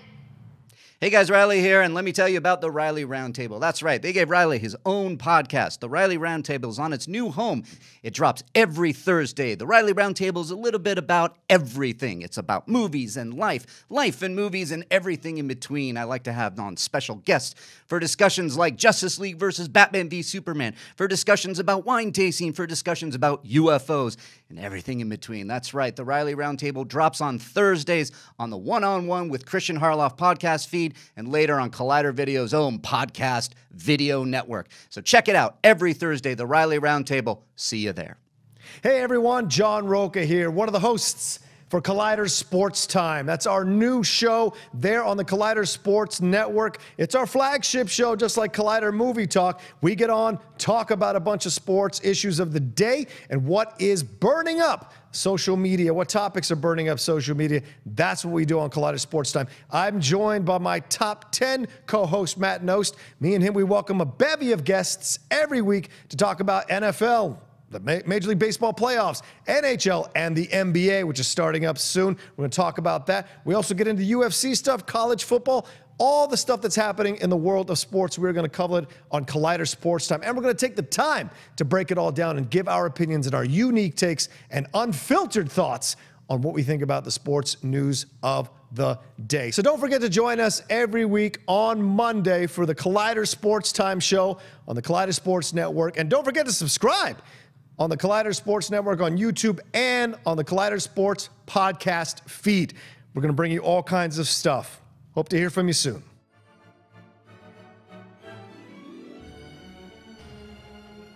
Welcome back, everybody. It is Collider Live, and this is the music from 1989's Batman. There you go. I know. There you go. That one I know. Playing in the right time span there, Cody. Because when they're climbing the church tower, right? Or no? This is the church tower scene. Yeah. Absolutely is. Yeah. So anyway, the playing it into the theme of the Joker trailer that dropped today. We talked about the poster for a while yesterday, and this trailer dropped. Todd Phillips' movie. It is starring Joaquin Phoenix. I don't know if I'm more excited for a movie than this one. Was it in your most anticipated list? It was already in there, but I mean, it's jumping up, man. I mean, obviously, I want to see Episode 9, and there's a few other things, the Avengers, but like this movie, man, it's got that Martin Scorsese vibe, because remember he was supposed to direct. They looked at Mean Streets. They looked at Mean Streets, King of Comedy. Yeah. I mean, and and I think you said it earlier that New York looks so gritty and it was like, it looked like an old Scorsese film to where, and Roca said this in our reaction to it, is that it looks like New York is part. It's a character inside of the movie, but it was an origin story. It's an origin story of the Joker, and it just really chronicles what we've always known, that he is the exact opposite of what Batman is, right? And you see how he got there in this trailer. You don't give away too much, but you show like how he was abused, not abused, but he was taking care of his mother, but then he was beaten up by these people. And the first time you see him get hit, he's like in pain in the alley. And the next time you see him get hit, he's cracking up and he's laughing. He's like, you see like just the psychosis, just kind of the craziness happening and the transformation in the trailer. I loved this trailer. What did you think about it, Rox? Oh, it was so good. So awesome. It was so good. It shows what an extremist he is. Yeah. And just like taking regular advice to the next level. Right. Like, find a way to be happy or make a joke out of it or take this lightly and just, it was really cool to watch. It was really cool. He looks like he's going to be... This is tailor-made for him. Yeah. It's such a great He looks role like for he's him. going to be one of the best. Because he's kind of a crazy dude himself, right? I love. Is that true? Yeah. He was eccentric. Yeah, eccentric. That's. I mean, he's an artist. He's a character. I mean, he's a method guy. Did you see him in that movie? That movie this Green past Bird? year? No. I think that Cody You're still or here? Copster loved it. Which one? Yeah. Yeah. You were never really. You were never really here. Yeah. Did you guys see that? I haven't. I haven't seen it yet. It was not for me, but he was So like good. kind of like the Joker in it almost. Have you ever But- seen a movie with him that is even bad that you walked out going, "Oh, he was terrible But in not. that"? No, never. never. He gives it his all in every single movie that he's in. I mean, from Parenthood. I mean, he was in Parenthood when he was Leaf. Leaf. And he's just so good. And this was when he was cast in this role. You know you're going to take it to a Joker style level because what we saw with Heath Ledger was what everybody holds as the gold standard. Now listen, 1989 Batman is my favorite Batman and whatever. But that performance as the Joker is the defining performance, I think, in the franchise of all Batmans all time. Is like that's the performance, whatever. What we just saw from Joaquin Phoenix just in this trailer is like Joker seems like he's just a very nice human being that's been just put to this thing, but then something switches off in Does a he seem like psychosis. a really nice? I think even when he's taking care of his mother, he like dumps the water in her face. Yeah, it's playful, but it's still like No, I think it's exactly what you're saying. This is playing with the message of nature versus nurture, Yeah. and part of the fact is that he was born this way. He was born Not this fully, way, right. And It's had something other things like gone different ways, or had he been told different Right. things, or whatever, who knows? But this is both nature and nurture. Right. I have a question for you, Roxy Striar. Someone in this room, and I don't want anyone making faces. Someone in this room has been in a movie with Joaquin Phoenix. Who is that person? You? No. Reilly? Nope. Josh Macuga. It really is? Yeah, we own the night. That's right. He was the brother of Mark Wahlberg, wasn't he? Yeah. Joaquin Phoenix was the brother of Mark Wahlberg. Yeah. Wow, I was putting you last because I feel like you usually, in a nice way, like, Always brag about it? Yeah, like open up with that kind of thing. No, what was really cool is it was the first background work I ever did in New York. I think I've told this story on Schmoes or whatever. And I get to this club in the Bronx, and it's the opening scene, right? So the opening of We Own the Night, Joaquin Phoenix and Eva Mendes had this super sexual scene on like a couch in this club. And then Joaquin Phoenix comes walking into this club, and it was shot in an old movie theater that they had turned into a club in the Bronx. And I got there, and We Own the Night, it takes place in the 80s. Like that scene takes place in the 80s. And I have this members only coat on that I own, and it was a members only. And because they told the background, like, if you have any 80s clothes, could you please bring them, whatever. And then if we don't like it, wardrobe address me. And again, I get to bring up that picture if you can. Yeah, and I get to the wardrobe, and the guy's like, nope, perfect. You're perfect. You go. So I get up there, and there's this club scene going on, and all of a sudden it's like, all right, and let's cue the girls, and 3 girls get up and stand on the bar, and they take their tops off. And I was like, what is going on here? Look, there he is. Yeah, Look. there's me, and We Own the Night. Yeah, it's amazing. It's a great jacket. You still have that jacket? Oh, I still have it. Yeah, it was you my really look like grandfather's, Sat actually. there. Jeez. So, and then all of a sudden, this like fight breaks out. Yeah.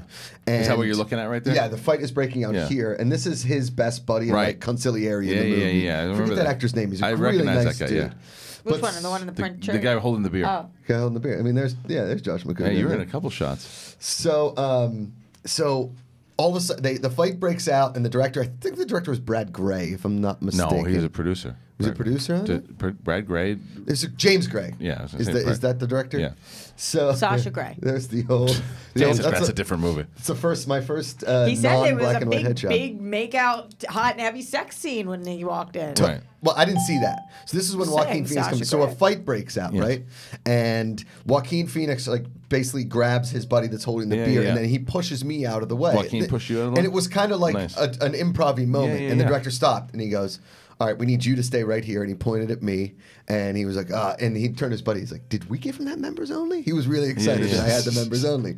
So I'm standing there. He's like, all right, let's do it. And we did this scene for like 2 days. We did and this that was kind your of fight jacket? scene. That was my jacket in there. great. And I got a SAG waiver on it because at one point he's like, hey, yell something like, look out or watch out. So I said, watch out. They cut the line, but they gave me a SAG waiver because they Great. gave me a job. That's They gave me a great. line It's in hysterical. it. And when We Own the Night comes out, I just moved to Los Angeles, Oh, right? okay. So I was living in New York. I moved a few months later. We Own the Night comes out. I went to see it in the theater, and I was with a girl I was dating at the time. And you're on the big screen. My face pops up for like a full second. Like it's a quick second. And as a kid who's just a background thing, it pops on the thing, and the girl next to me goes, "Whoa!" Like she screamed. She was excited. The stills make it look like you have a much bigger part. I know. The stills make it seem like you're part of the action. I was so excited thinking that, oh my God, all right, so this is my first background role. I'm gonna get asked to be in a movie. Da da da da. No, I did like 10 Did you more guys backgrounds. talk at all? You and Joaquin? He's a classic method actor. So on the call sheet, it's his name, not Joaquin Phoenix. It's the character's name. Nobody else is allowed to refer to him as anything else but that. In between the things, he stays in character. He doesn't want anybody talking to him. Like he is Joaquin Phoenix. I mean, he is that character. Right. So he's not. Well, really that's why you can breaking that imagine what the character. Joker's like, because you see him. I mean, it seems like a couple of roles that or a couple of things that he's used for other roles. For The Master is another one, right? Like, because that scene, actually, we've talked about it on the show, when he's throwing when he's taking pictures of that guy and then just losing the snaps on the guy and he gets into the fight in the middle of the department store. I feel you're going to see a lot of that type of stuff in this movie. It is going to. I think that because it comes out in October, there's a chance that you can, depending on what the performance is like, there's a chance for awards possibilities. The other thing is that I think what awards? Maybe do you Best think? Actor, but here's how I'm going to spin this also too. Is I think that. I think Todd Phillips is also someone that you should be talking about a lot after seeing this trailer, because Todd Phillips is primarily known for comedies and The Hangover and things of that nature. And he did War Dogs, which was a shift, still a lot of comedic elements. But this, I think, will do for him what The Big Short did for Adam McKay and what Vice did for Adam McKay. Good call. This will shift people's perception on Todd Phillips, because it looks like someone else directed it, and that's a good thing, because it'll change the perception of what he's able to do. Do you think he might get nominated? Depends on the film. If the trailer lives up to what the movie is, then he damn well should. And I think the movie too. You think it's possible the movie will get nominated for screenplay or for Best Picture? I think Best Picture. I think we could, dependent on, everybody says Taxi Driver. Everybody has been comparing this, even the filmmaker. So if we get a gritty, very emotional kind of deep dive on this character, and it really hits with critics and audiences, I think it could be. So if you guys had to say yes or no across the board, if this movie gets nominated for anything at the Oscars. Best Actor. Best Actor. No, but I'm not saying which one. I'm saying yes or no, does it get nominated for something in some category? It's hard to say without seeing the movie, though. I know. Yeah. That's the point of the question. House money right now, right? Monopoly money. We can just judge it from the trailer. I don't know. Yeah, based off the trailer. Just based off the trailer, if everything clicks. If everything clicks the way that the trailer, if it actually delivers, then yes. Because look at Logan. Because it looks like Logan's first trailer was awesome. I can't judge it off a 2-minute trailer. Is it going to get nominated? I don't know. It's a 2-minute trailer. That's why it's like one of those gun to your head questions, man. Yeah. It's just like a fun thing to play. I'm not playing that. I'll play with you, Roxy. I think yes, because I've seen it. The precedent. Logan, the trailer was fantastic. That movie comes out as great. I'm just going off trailers here. Right. Yeah, movies is all you have to go off of. But you didn't see it. I couldn't. If you asked me about Logan after seeing the trailer of Logan before seeing the movie, I said it's possible. So you would have said yes or no, and then if you were right or wrong, it wouldn't have mattered at all because nothing's on the line here. No, still not doing it. I'm going off a Dark Knight as well. Dark Knight, caused the Academy to put 10 nominees. So I love hypothetical questions. Okay, Roxy has a show called it. Whatever. I love asking anybody that wants to answer. When somebody goes, no, I'm not going to do it. Fuck off! It's a yes or no question. I don't know. I haven't seen the movie. Hey, Kristian. I know you don't know. Hey, Kristian. I'm gonna have you sacrifice one of your children to answer this question. Oh yeah. No, all right. Look, so we know Martin Scorsese's gonna be directing a movie in 2 or 3 years from now, right? You haven't seen the trailer. Is it possible? Is it going to get nominated for an Oscar? Did see the trailer. Could be. No, Martin Scorsese. No. Not as Martin Scorsese. It's Todd Phillips. But Martin Scorsese is coming up with a movie in like 2 years from now. Okay. Is it going to get nominated? Yeah. Probably. It's Martin Scorsese. Silly Probably. It's a guess. But this is more fun because just based off this trailer, how we're gushing about it. Yeah, I don't know. I'm not playing. If this was a spin-off and it was Jared Leto and this was another DC connected to After Suicide Squad, if it delivers, if it's a great movie, then this of course, is it's got a shot. Phoenix. I could see him getting a Let me ask you a question. Yeah. Because the 3 people that have most recently played the Joker, okay, you have Heath Ledger, Leto, Jared Leto, and Joaquin Phoenix. All crazy method actors. is that one of these things of like, let's put these people in a bin, and these are the only people that could play Joker kind of a situation. So let's put those. You have one other like method actor in Hollywood right now. Who do you think could play a Joker? And all the method actors that we have, like Daniel Day-Lewis ain't gonna do it. No, he's not gonna do it. I mean, I get an older version of it. Great. Who are the method? I guess because I don't know who all the method actors are. I guess. I mean, then maybe that's a stupid question. But I'm thinking out loud here because each Joker has been one version of a person that's well known to be a method actor. You gotta get him to dive in, man. Yeah. You gotta get him to dive in. You think it's one of those characters too that obviously we know from Heath Ledger and it's a very sad story, but he said it was so hard to come back from that character. But this is the thing. Michael Jai White said that wasn't the case. And also, Michael Jai White said that he was in between takes joking around with them and was not being method. Right. So I don't know. I don't know. That's a great. By the way, if you haven't checked that out, the Michael Jai White clips on the podcast channel or even on the full interview on the episode, he dove in a lot. He was so like raw and unfiltered. I loved that dude, man. He was just straight up let's just how he talked about Nolan and the Tyson stuff. I mean, it was great. But that's why I'm also excited here to talk to Jai Courtney in a little bit. A lot of Jais. So we're Jai and left and right. So we're going to talk to him because he's coming in. Burgers and fries. He's coming in to talk about his film Storm Boy, which opens up on April 5th, and we'll talk to him about that. We'll definitely throw in a couple of the Suicide Squad questions in there for him for sure. Get his thoughts on some things. I wonder if he's watched the trailer too. I'd be curious to ask him what he thinks of Joaquin Phoenix as the Joker. Or if he thinks that it's going to win an Oscar or not.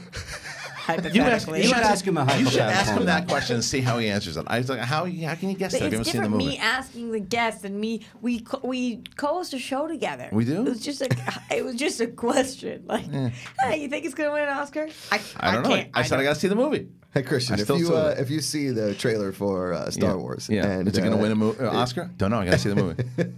Is it possible? Sure, it's possible. Sure, I got to see the movie. I didn't even say win. I just said Don't nominated. get nominated, and I said if the movie's good, yeah, okay. It's pretty. Exactly. Yeah. Right. Anything else happening? I know. What's this? So Black Widow again. Black Widow. Rachel Weisz circling key role in Marvel standalone film. So what a cast! Wow. What a cast! So that dress was one of the most unfortunate dresses I have ever seen. Oh, this was the you guys talked about leather. This. No, it was that rubber. Rubber. Listen, let me tell you something. Rachel Weisz can wear what the fuck she wants to wear. Oh, she's stunning and talented, and I love her. But I saw what her was that? at a Chipotle in New York. And this is before Chipotle blew up. Yeah. And I walked into the Chipotle. It was right on Hudson. I don't know if it was like West Side, like down in that West Village area. And I just like double take, and I was like, what is she doing here? Yeah. Right? And then I did the creepy Roxy stand outside the conversation thing where I was like, oh, she's getting soda. I should get a soda. And like kind of, and then, totally. And then she walked out just like nobody was bothering her as the breeze. And I thought that was my one chance. My one chance to say, hey, I loved you and whatever. But I just, just appreciate the beauty that was the perfection of Rachel Weisz. You can tell the story. That's all you need to do. You think after the E. coli she stopped going? Probably. Yeah. Way to go. Here comes Debbie Downer.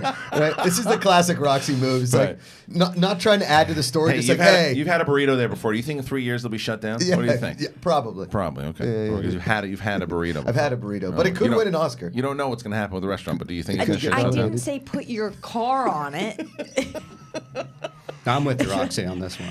I'm not with any of you. Like, I don't care. I don't care about any one of you except Josh. Play a game. I care about none of you. No, this is not a game. This is something going inside of your head that I don't want anything to do with. I know what you're trying to do, and I'm not going to go with it. You sound like Jason Statham. I do? That's what he said to me. Oh, is that what he said? I know what you're trying to do. I know what you're trying to do, and I'm not going to fall for it. Do you know what I mean? Oh, man.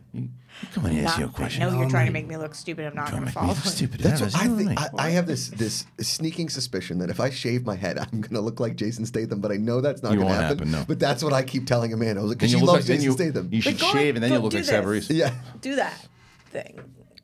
Yeah. I'm going to miss it. No, Brad. Cody says no. No, it's not bad. I'm going to miss it. I like the poof. Yeah. The poof's been well. We like the poof. I love the poof. What is this thing? What is this? Is ridiculous. Just play it. What is this? So there's a. What is this? It's like I can't remember where, Middle America, and it's like testing week for the students, and so the news anchors. Did you see this? Yeah, it's just stupid. You didn't like it? It's hysterical. This was ridiculous in the worst way because they weren't trying. Yeah. They were really trying. Start from the beginning. But this wasn't a joke. This was they were trying to actually do this. I know. It's Toledo. Listen. Students, it is testing week, and it's time to slay all day. Stay woke, be on fleek, and get that Gucci breakfast. Goals. Say bye, Felicia, to that testing stress. Weather's going to be turned. Just right, wait. Chris? Yes! Toledo weather gonna be lit during testing week. A hundo P chance of success. You got this, kids. Steve, how about that traffic? Are we looking Better than we're talking turn. FOMO won't be an issue. No traffic problems around any TPS schools to keep you from taking those tests. I like dogs with cameras and this. This I love too. I love this It's- too. yeah. Because what do you think? What do you think happened? Someone out of touch giving notes. Yes. Said, let's try to do this. And they all had to How could rehearse you that. guess that when you weren't there and you haven't seen it? You don't know. It's just a guess, Roxy. It's just a guess. It's just a guess. Do you think this is going to get nominated for an Emmy? It depends. It depends on how the full show was. This is only a segment out of the show. True, it's true. It's only a segment. You got to kind of stay Depends on woke how on the the whole full I show. even like that. I Yeah, kinda would- you're just like, It's a bunch of out of touch morons. I would watch this though. That's what's I'd funny. watch it. Let me say. Let me It's like just say SNL. this: as a guy who grew up in a town with it's sort of like mid-major 7 market. people? Yeah, our local news. My parents were both teachers, so they woke up very, very early, and so they would watch one of the news channels, one of the 3 news channels every morning, and it was always so boring. But to see local news people do this kind of fun stuff, that it warms the soul a little bit. Yeah. Is it goofy? Of course it is. But is it fun? Yeah, it's fun. And if it can get you a little bit of national attention, by all And means. it certainly did. Yeah. Can you guys do that occur thing? No. I don't know. Oh, See, okay. she suckered you into it. No, it's good. Roxy's messing with us today. I don't like She's it. really coming at it. She really don't like Full it. We opened the show with Roxy. I've got bones to pick with you. Here's everything That you you do didn't wrong. watch The Matrix. Yeah, You were and- just being mean and rotten to And us. the 13 thing. What? Which What's I that? thought was true. What's the 13th? Oh, you're right. You're making people piss and shit Yeah. for 14 hours on a But bus. here's what I don't understand then. Why were they taking it up with SAG if they're only there for 3 hours? Listen, I got nothing to tell you. Well, SAG, it's like every 3 hours you have to take a 15-minute Oh, break. look at this. voted Which for will the happen? thing. Which will Yeah. happen first? Me seeing the thing or Roxy watching The Matrix? 100% I'll watch Matrix before Christian sees the thing. You think so? All Yeah. somebody would have to do is buy it for me, like they did for you. Oh, yeah. And then you just watch it right away? It's You can also borrow my on. copy. It's also on Netflix. I It's think. everywhere. Really? Yeah, For pretty sure. free? I think so. Yeah. Yeah. It's also always on TV. And always. I don't have TV. I would love Correct. to get your. Got it. So what should Josh Macuga do with his hair? Yeah. Leave that beauty on 23%. Go baldy or mohawk it Go up. Mount Baldy. When I say mountain, No. where's the picture of him with the mohawk? I used to be up here. Oh, we got the new picture. This new Kaleido Live picture. I don't think let I'm me in see. that picture. It's, you know what I realized? Hand it to me. And neither is Reilly. Like they put Ellis in there. It's like, No. you Can are you- in there. can you give It's it a to me? VR Reilly's guy. not. VR guy. Reilly's not. Yeah, I lost it. Yeah. No, What, you can't see it? Yeah. You're in there. You're in there somewhere. I just want to see it. Yeah, my head's the size of a boulder. It is. That thing's Yeah. ridiculous. I think I'm the boulder Facts. chasing him in a VR mask. That makes sense. You are. Yeah. Oh yeah, I that's just what got you are. that. There you go. All right. Nice, Reilly. I just got that. Reilly just did a espresso shot. Yeah. Is that Yeah. everything going on in the world of news? Yeah, man. We covered it. We covered it all. Tomorrow is finally getting a fucking sequel. Except for that. Is that true? Except for that. That is It true. is- Do you guys want a sequel. directional update? Uh-oh. Oh shit. Are you messing with us or are you gonna actually be nice? No, I'm not messing with you. All right. So today I Ubered here because I'm going straight to the airport, and the Uber driver just kept asking me, like, is there a better way to go? And I was like, Do your job. listen, man, Is there a better I'm not way the to go? right person Right. to ask. Like, you listen to my show and you will know. And every turn we took, I was like, Are you flying out of Burbank? no. But I mean, come on, that's a bad Uber driver. Yeah. It took us a long time to get here. Let me ask you a question with the Ubers because I don't know where to stand on this. Do you not take them very often? No, I do. But my thing is that I understand that sometimes, especially when I'm not in a mood, I don't want to talk to anybody, right? Except the parents that I do the drop off with. But Clearly. But do you? Because I saw David Spade tweeted this out a while ago about Uber drivers when they're overly talkative to you when you're trying to work in the back and stuff, but you don't want to be rude. You have the conversation. Where do you stand on it? Headphones. Well, yeah, but I mean, you're still I don't have ignoring. You're those. still ignoring the person that way. It's like, because If I I know that I'm not going to be in a talkative mood before I walk in the you car, put the I my headphones on so that you know that in. they won't engage. Yeah. Because I went like last week. I had to pick up my wife's car, and the guy, it's really nice guy. I mean, it couldn't have been a nicer guy, but he just wouldn't stop talking. Well, a lot of them do it to network. Yeah. And that's why they're doing it. And they're hoping they meet somebody like you, Kristian, Right. and that you say, you know what you should do? You should come on my show. Right. That's literally what they're hoping for. And it's smart because you meet so many people. But I work in insurance when I get on there. But I was see I wasn't I was completely. I had a conversation with him. I wasn't gonna be rude to him, but I'm in the middle of trying to like send emails because I had like 20 minutes to get to this car ride. I'm like, okay, I can get a lot of shit done here. I'm in the middle of doing this, and he's just going on, and I'm like, yeah, let's talk, and then they're going back. It's just I don't know the etiquette. Yeah. Like I think you can say, I'm so sorry, I'm in the middle of a work thing. Give me 1 sec. Well, right, but when that 1 sec is over, you still got to have the conversation. Well, I think I just like to one not sec talk to can anybody. turn into 20 minutes. I know. Right? I don't like to talk. I like when I'm in this. I like to just kind of sit back and relax. But every like 15 minutes, you can just say, oh, this is so crazy. Yeah, it's you're putting That's on an a interesting- show. that's an But interesting tactic. You're not wrong. You're not wrong in that, but it's. I know what you mean. It's awkward, and It's awkward. I totally get it. Yeah. And sometimes they just want to yap your ear off. Yeah. And I sometimes get- it's fine. But I get it also too. You're driving around all day, okay. not talking to anybody, and people come in, and you're like, "Hey, how's it going?" It has they nothing can't be on against their it. I have phone. nothing against. Have you people guys doing it. ever It's just have you ever asked an Uber driver to like change the music and/or because I was one time got in a car in LAX and this woman was listening to like some erotic fan fiction on like Audible. It was wow. It was pretty It's intense. I awkward. swear. I got picked up at LAX and I It's get pretty in. intense. For like 7 minutes. It was like, whoa. I think this it's is- wild when they're listening unbuttoned to her. Yeah. anything super loud. It's Yeah. like All wild. All right, that's perfect. Listen, that was a good transition out of it. We're gonna get out of here. When we come back, we're going to be speaking with Jai Courtney. He is in the film Storm Boy, which comes out April 5th. Jai Courtney will be in studio with us, Collider Live.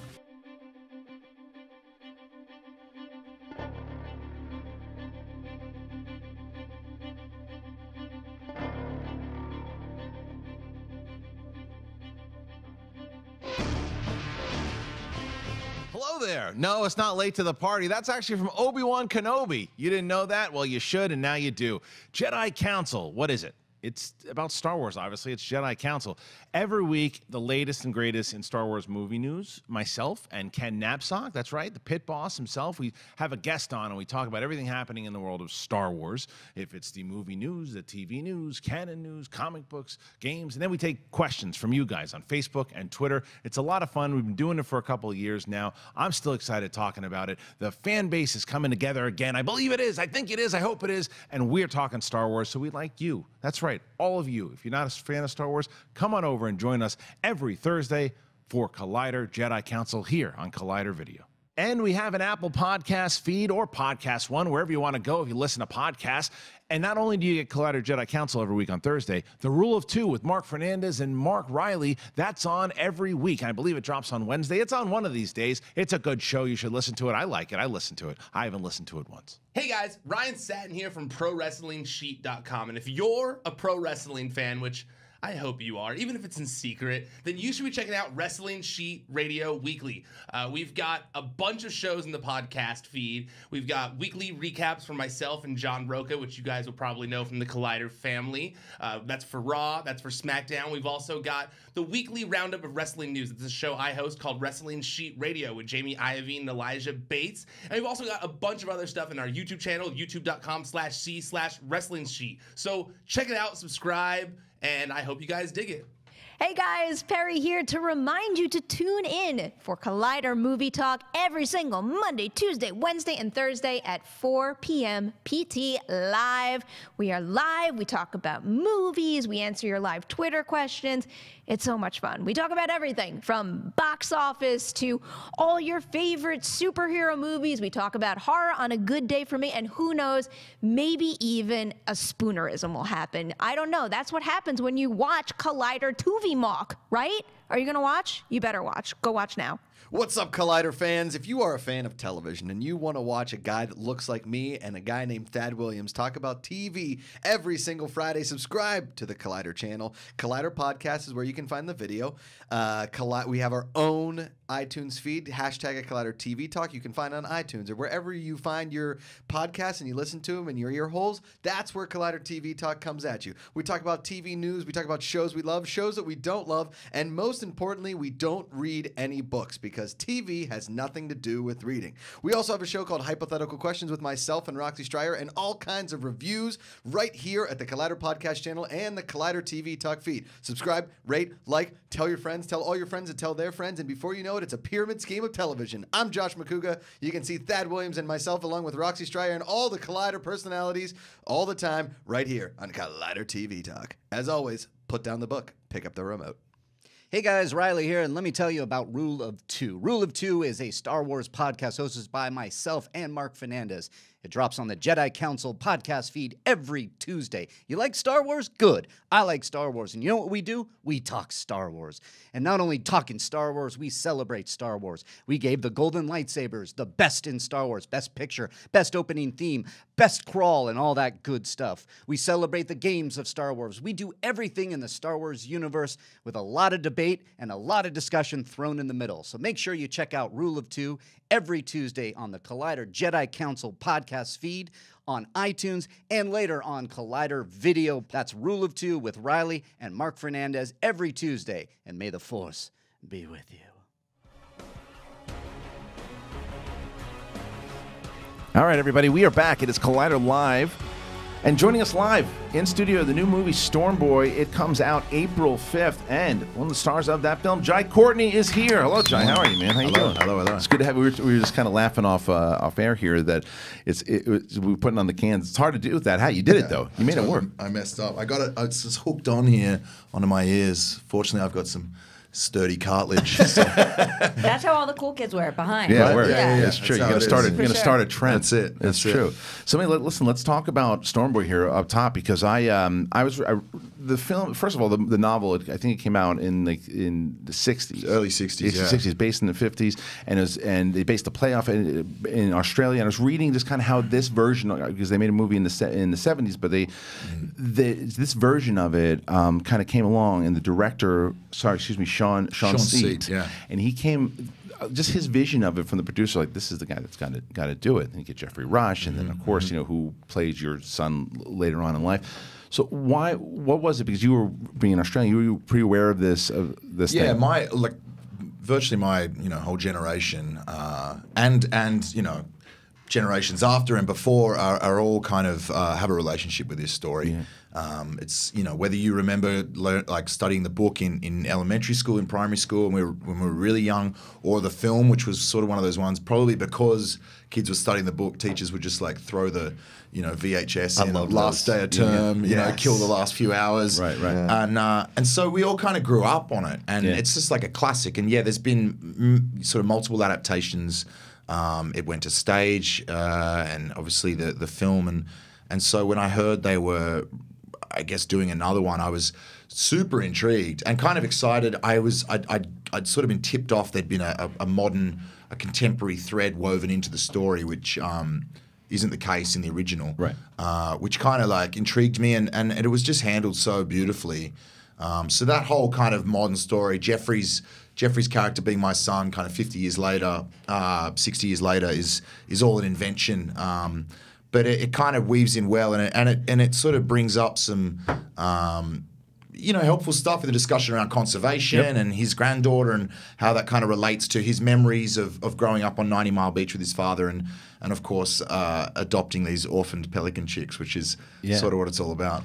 Well, the other thing with the other thing with Sean Seat that I was reading about with the producers, what they liked about him, one of the reasons they wanted to bring him on was his relationship with actors and the performances they can get. Right. Did you find that to be the case? Yeah, Sean's fantastic. He's a really sort of gentle collaborator. He sort of lets you just feel the space a lot and catch a vibe of something. And he's never he's not someone that forces his vision upon you so much so, but more collaborative. Yeah, and very he has a kind of quite a passive approach. He knows what he wants, but he's just his energy around the set and stuff is very gentle, keeps it very cool, which is helpful when you're working with youngsters and and animals. I think that's essential. Yeah. You know, there was no room for kind of they say don't work with animals, don't work with kids. He's like, no, I'm going to do it. He's like, I'm doing it both. Yeah, absolutely. And the traditional animals too, like pelicans. Yeah, highly trainable. You know. I'm curious after seeing this because it was a really, really sweet film, and I was excited for you and Jeffrey Rush. I'm big fans of both of yours, but you guys actually don't share the screen, obviously, because you're playing his dad. Yeah. Did you get to meet him on set at all? Or Yeah, I met Jeffrey just in pre-production. I mean, the way they cut the shoot up in such a way that we shot kind of all of mine and Finn's work. Finn Little plays the young fella. We did that sort of in one segment, and then they rolled into the contemporary stuff afterwards. So we really didn't obviously share the camera at all. But yeah. Is there a certain amount of pressure that comes along with bringing to life something so beloved? In your, I mean, it'd be like doing Goodnight Moon here, I guess, kind of situation. Right. You know what I mean? I think it's just, I don't wear it as pressure so much anymore. And my relationship with that's probably changed as I've been sort of hanging around a little longer in the business, like doing stuff that was adapted from books earlier on, or kind of, stories we'd heard before, or coming into a franchise, for instance, and kind of picking up where someone had left off. I found that a little trickier. This was more, I mean, we had such a great script. It's kind of like you feel a responsibility to do a service to it, but wasn't worried about it at all, And it's such a slice of life movie, and it gives you guys a lot of room to breathe. I'm curious, as an actor, when there's not that much stuff going on and it's more just about how you're living through life, how do you keep that fresh when there's not constantly action-packed or things happening? I think it's just a different kind of, you're just investigating the drama, and it's all about relationships. And so what becomes interesting is figuring out, the subtleties in your performance, as opposed to like having things be driven forward by plot. It's and that can be interesting and kind of like tougher than the other stuff, in a way, because you don't just have all this fodder to kind of work with. It's about like picking apart the material and being like, all right, well, what's really the emotional journey here, and like, how does this father love his son? How does he show that? How does he not? What's he protecting? How damaged is he through his grief that shifts the way he speaks to someone or sees the world? And it's just kind of playing someone from another time, but not so far back that I couldn't relate to it was kind of cool in that way, because I looked to male influences in my life that I could see didn't necessarily, have the relationships that we see in the movie, but, definitely had a different worldview or a different way of showing affection, or, the way they were sensitive about certain things shifted through generations. And, I'm not a lot like Hideaway Tom, but I feel like I know that man because of, some of the people that I've grown up around. So, yeah. Can you talk a little bit about working with the animals, especially when they were as young as they were in the beginning? I was nervous for you guys on set because they look so fragile. They birds scare me a little bit too. Yeah. What doesn't scare you? Everything scares me. I'm a scaredy cat. It's full on, and it's kind of like it's pretty intimidating. Pelicans that when they're fully grown are you know them, they're huge, very majestic kind of animals, and being up close and kind of being intimate in that space was really cool, but kind of pretty gnarly at the same time. When they're little, I mean, it's wild. They're like tiny little dinosaurs. And it's just, they're ancient creatures. They're pretty amazing little things. Tiny little dinosaurs. Well, I've never seen anything that looked like that. I mean, and we like to hold them was out of control. Like these, they're like little pterodactyls. Was there like a bird handler kind of a person? That was a whole team. Yeah, of course. Yeah. No, they're you can't just go to a mall and get pelican babies. No, just round them up. That's it. No. Well, the other thing you mentioned, as far as there's a big issue in this movie with the land right issues and the way that's kind of covered. And was that one of the reasons also to make sure that that's, because even again, because in taking place in the 50s, it's still very relevant to the things that are going on today. Is that part of the reason?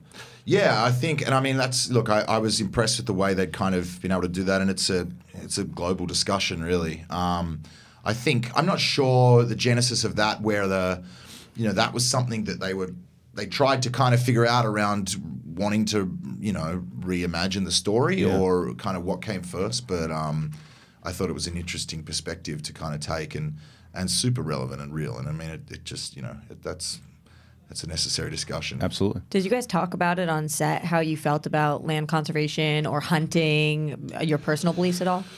I mean, there wasn't specific discussions at all, really. I think generally you know, we probably had shared opinions on it. I mean, it's, you know, look, hunting and that kind of thing is, look, there's a lot of different ways to kind of break that down. There's, in a lot of ways, hunting can be conservation. And, you know, I think it takes a, you know, deep understanding of what that means to kind of be able to accept that. Poaching, you know, or like killing, you know, innocent animals, it's a completely different thing entirely. So, you know, I mean, look, I didn't grow up in that environment, and I have a kind of mixed relationship with it myself, but I don't think it's as black and white as kind of, you know. Did you grow up close to where this coast, this part of? No, this is all set in South Australia, and we shot on the location where you know, pretty much where it's set. Oh wow! Yeah, we had special permission too from the traditional owners of the land, the Nunjiri people, who were amazing in letting us kind of shoot out there, because the beach we shot on is like protected, and it's, I mean, that's the crazy shit when you see, you know, you're literally in like a sanctuary for wildlife at the time, and we got the pelicans over here. There's a wild flock just over there, like all the homies out on the water being like, yo, split it, dude. What are you guys doing out there?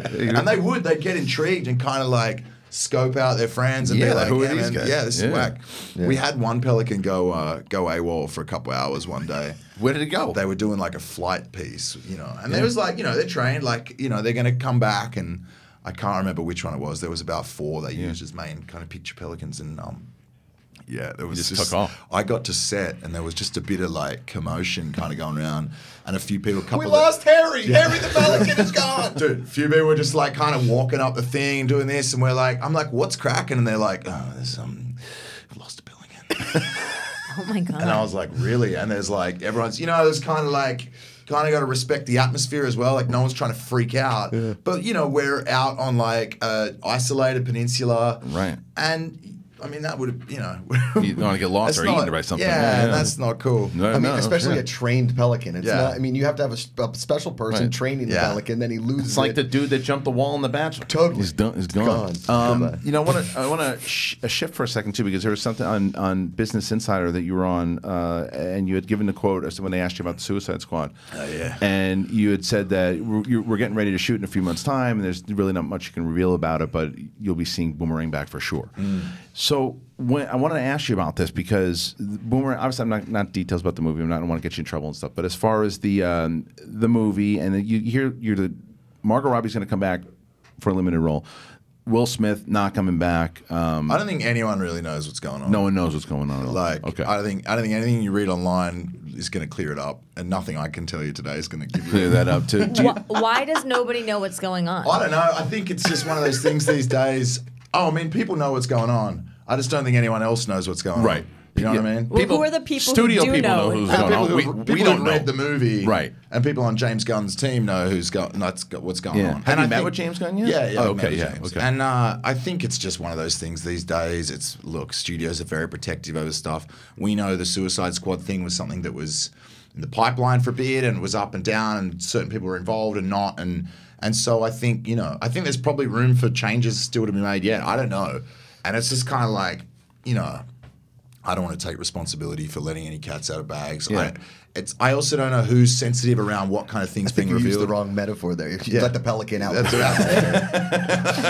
He's gone. Yeah, but yeah, man, it's just kind of one of those things. And I felt a bit weird the other day when I dropped that, because I mean, it was funny. I was just like saying, yeah, I mean, I'm coming back. And I don't know. I couldn't even remember if I wasn't supposed to say that or not. Right. So, I was like, shit. So you didn't call them and ask their permission to say that? It just kind of came out in conversation? It just came out in conversation. Right. But, you know, for a long time, I didn't know if that was going to be the case or not as well. How was it confirmed, ultimately? I got sent the script. Okay. And then you knew. And that was it. My name was in it. Yeah, well, and then obviously, you know, and then recently we hear that James Gunn's going back to Guardians, and like, so there's so much going on with it. Yeah, there's a lot. Yeah, because first of all, he's off Guardians, then he hits the Suicide Squad, and then he's back on. I mean, I think personally, I think by doing both of those movies with Marvel and DC, it shows something completely different to fans that always thought it's DC versus Marvel, which is now that's clearly not the case. What are your thoughts on James going back to Guardians while still being attached to the Suicide Squad? That's great, man. I mean, the dude creates worlds. I think he's incredibly talented. I don't think anyone can argue or deny that, and I think he was a huge get for DC. And so, yeah, I mean, like, if he can go and do that and go and make it, more power to him. Yeah. Have you seen the Guardians movies? I've seen the first two, yeah. What do you think? They're great. I don't see a lot of, I don't really watch a lot of comic book like adaptation stuff, but I try and check things out. I pay a little more attention to the DC world just because, you got to pledge allegiance somewhere. You might be looped in, Phantom too. right? On. And, is that right? Yeah. He was a great Australian superhero. Yeah. You could see. This is the thing. I got so much to learn, man. Like, I kind of want to get schooled one day. So, what's your taste? I can help. Yeah, what's right? I got you guys all know what's up. But what do you, I mean, that's a lot of people come in here too. Not everybody is whether I they're don't know shit. No, but That's okay. You want to be involved. You want to know. That's great. Yeah. Roxy hosts a show for DC movie news, and she didn't know a lot about it. She did her research, and now she knows a shit ton about it. Yeah, she knows a lot about it. But what? I just like Australia. What's your jam though? What are the movies that you kind of grew up with that you still? This is the thing. Like, the movies I grew up with weren't in this realm, and that's that kind of thing. That's what it felt so kind of crazy when I got invited to be part of something, because it was funny. I was actually doing a movie with Shia LaBeouf when the Suicide Squad thing came along, and we drove to New Orleans to kind of get to know each other on this thing, and we were talking about it, and I was like, man, I think this like superhero thing is gonna dry up. Right. I was like, it's so saturated, bro. Like, I don't know who's seeing these fucking movies anymore. Like, it's done. And like a couple weeks later, David Ayer was like, yo, what's up? I was like, I'll do anything. Right, let's go. For sure. Well, I mean, and the conversation we had right before you came on was, you obviously have Avengers Endgame coming out. I think it's serialized, and these things have been, it's different. I think that Nolan actually changed a lot of this stuff too with superheroes, because it became, you could take them seriously. Yeah. And I think that's what a lot of these films have been doing. You guys see the trailer today for the Joker? That's where I was going. Yeah, did you Crazy, see it? right? Yeah, of course. Yeah. What do you think? I think it looks round. Does he look like Scorsese? He can do whatever he wants, man. Like, yeah.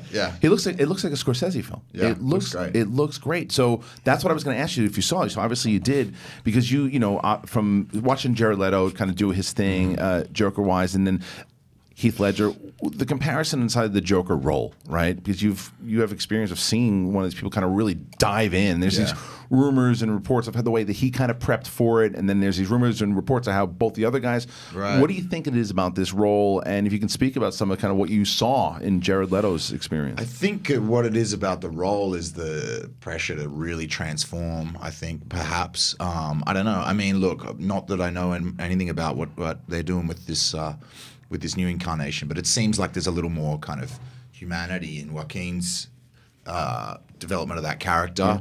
Certainly than what we saw in like the first Squad. So, man, I mean, look, Jared was doing some crazy stuff. I mean, I never met him out of character. Oh, he was always in character. Yeah. Was he really sending condoms to people and stuff too? Is that true? Oh, he was doing all sorts of crazy shit. That's nothing, dude. No, really? Sending condoms, that doesn't even like. What was the craziest thing he did then? Well, he would just he got very generous with the gifts that he would kind of would hand generous. on. And it started out with some stuff that he sent Margot while we were in pre-production. We would do in rehearsal kind of stuff, and this bag. What he sent there was she got a snake in a box. A live snake? Yeah, I can't remember if the snake came first or there was also a rat, and the rat stuck around. The rat was little mascot there for a while. Got passed around a few households. Did she freak out, or she was cool with it? No, she was cool. I think the snake was pretty gnarly. It was this tiny little snake. I don't know what the fate of the snake kind of became. But yeah, there was a few things, and he was doing, and it was good because it was a way of kind of bringing himself into that space when he wasn't, for whatever. That's his process. And, right. Actors, you guys got it. You understood. You have to. It's kind of one of the fundamentals of, our craft is you don't, even if you want to bitch about it in the corner, you kind of respect how someone needs to get through their day. And so it's not for us to decide whether that's helpful to or not. And I've seen colleagues of mine do it in instances where I'm like, I totally understand why you feel you need to, and I've seen it happen where you think it's just a waste of energy and it's not bringing out anything else in their performance, but it doesn't matter. It's not, it's like, do your thing. So were people bitching about it in the corner? No, but it was early on. We were kind of like, well, what's up? Like, where's Jared, man? Like, we're all in here, like, and we were breaking down the script every day, and like, we built this amazing camaraderie between each other, which still is there. So there was like a bit of like confusion around like, oh, what's the deal here? Like, is someone's time more important than ours? And it wasn't about that. And I think he involved himself in that by kind of reaching out, and he would send videos, and there'd be this sort of stuff. So there was communication. And I think once we got over our own bullshit and just kind of understood that actually it wasn't about ego, it was just about trying to preserve the space, because his character doesn't really interact with anyone, in that sense anyway. I totally understood it. I think everyone else did too. And honestly, I applauded it, because I can't imagine how exhausting it must have been for him to try and maintain that every day. I'm sure he gave the producers hell trying to like wrangle that, because they really everyone helped preserve that, and there was just an understanding. But I also don't want to take away from what you did in that movie though too, because Captain Boomerang, where we just talked about it before, and Roxy said it too, you were her favorite part in the whole entire thing. You come out, you popped off that movie, and it was just like, because I hadn't seen you do something like that before. Like you tapped into something that, again, I had seen a lot of things that you did, but that one, I was like, oh, you're having a lot of fun with this, but there's something else that you went somewhere kind of deep to get that. Like, what was your prep for doing Captain Boomerang? Just like you've been throwing boomerang since you were like 3 years old. Just get in touch with the garbage human inside of me. But I mean, the process. Drink a lot of beer. Well, yeah, but you talk about, when you're talking about Jared Leto's process. I know obviously you say you have a different process than he does, but I mean, there's still there's prep. There's a lot of prep that you got to do to be able to tap into that garbage human. There's a way to do it. Well, I think it's just, look, man, it's every role is different. I think for that it was just about getting okay with an understanding of it. And it was special because with Boomerang, I was allowed and afforded myself room to kind of develop more and like claim more ownership over that, because I felt like I knew him more intimately than anyone else. Yeah. And even though I had written a great character, I was like, some of the vernacular and stuff, I'm like, I've seen it again with with stuff, other stuff, other realms. Where it's like Aussies colloquialism, like that stuff's kind of hard to grasp if you can't really hear that language in your head. If you didn't grow up saying those words, you can throw in stuff that'll just that won't have ever come to a writer that can make things better. That can kind of just mannerism, shit like that. It was. He let you play a lot though. Yeah, totally. 100%. And I mean, there's times when you got to bind yourself to, I'm not the kind of actor that runs off with my 10 alternative jokes that I got, and like some people are, and it's great, and they're hilarious people, and I think they should. I just don't, I don't feel comfortable like that when I'm working. So improvising isn't necessarily like the kind of word for it, but it's just about like giving yourself permission to inject a bit of personality and authenticity into it. Yeah. Well, you've done a lot of roles now. Obviously, the big budget films you've done in these smaller kind of character pieces too. And I mean, like in Unbroken, by the way, it's where I was one of those roles where and you're in like the beginning of the film, and I remember seeing it and seeing again. It was another side of you, because I'd seen these big budget kind of action movies, and I think that I really saw the side of just someone who you're a really fucking good actor, and because that was the part to where I said I want to see you in more roles like that. And I think that this is obviously this movie that you're doing here now too. Stormboy is that. Do you think that do you enjoy doing the big budget movies? Obviously not for the it's a fucking paycheck's nice, but because sometimes you challenge yourself when you do you do challenge yourself obviously, but these smaller roles, what's more challenging to you or more satisfying also? I think the challenging aspect can just come in many different ways, like shapes and sizes, and so that doesn't depend on it.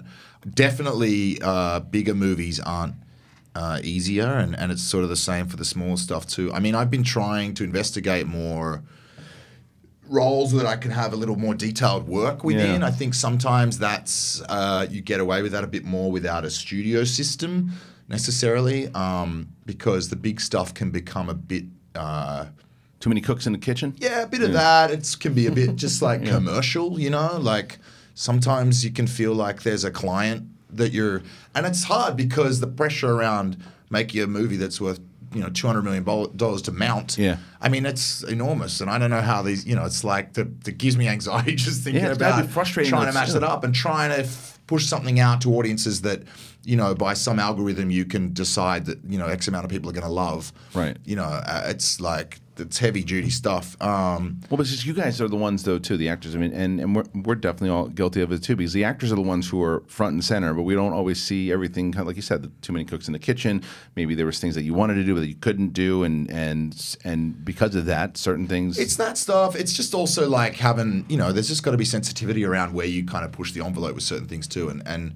A great script is a great script, and in the right hands, it'll just be set up to kind of work, and you get great talent involved, and things will kind of, work themselves out. But it's just not always the easiest time, put it that way. And so I've had probably better experiences on smaller things because that's where I got the capacity to kind of pull it in and go sweet, I know what I can do with that, and there's freedom within that restriction. You know what I mean? Yeah. There's there's more room to move without having so many toys. That's right. You mentioned great scripts, so I have to ask because you said it was sent to you. What do you think of the Suicide Squad script? It's great. Were you surprised by anything in it? I was surprised by everything. Okay. See, that's someone who just you talk about superpowers. Yeah. I have to ask. You know what a Of course, fan I am. but he hits you with a boomerang. You got any good Bruce Willis stories from Die? Because listen, Die Hard's my favorite franchise around. That's my thing. Bruce is great. I mean, stories. You hear mixed things about him though sometimes. You hear mixed things where some actors say that he's great, he was inviting, and the others are just like he gave me nothing. Right. You didn't see that. I had fun with Bruce. I mean, I was so green back then too. Yeah. It was only like my second or third movie, and it was. I mean, talk about look, I had a great introduction. My first big thing was Jack Reacher, and we got to crash a bunch of shit, and I'm doing car chases with Tom Cruise and all that kind of crazy. Yeah, it was wild. But going on to Die Hard, I mean, that was the first time I kind of felt like, oh shit, you've got a responsibility here to kind of uphold a legacy, right? Yeah. And so it was kind of like a bit of a tricky thing.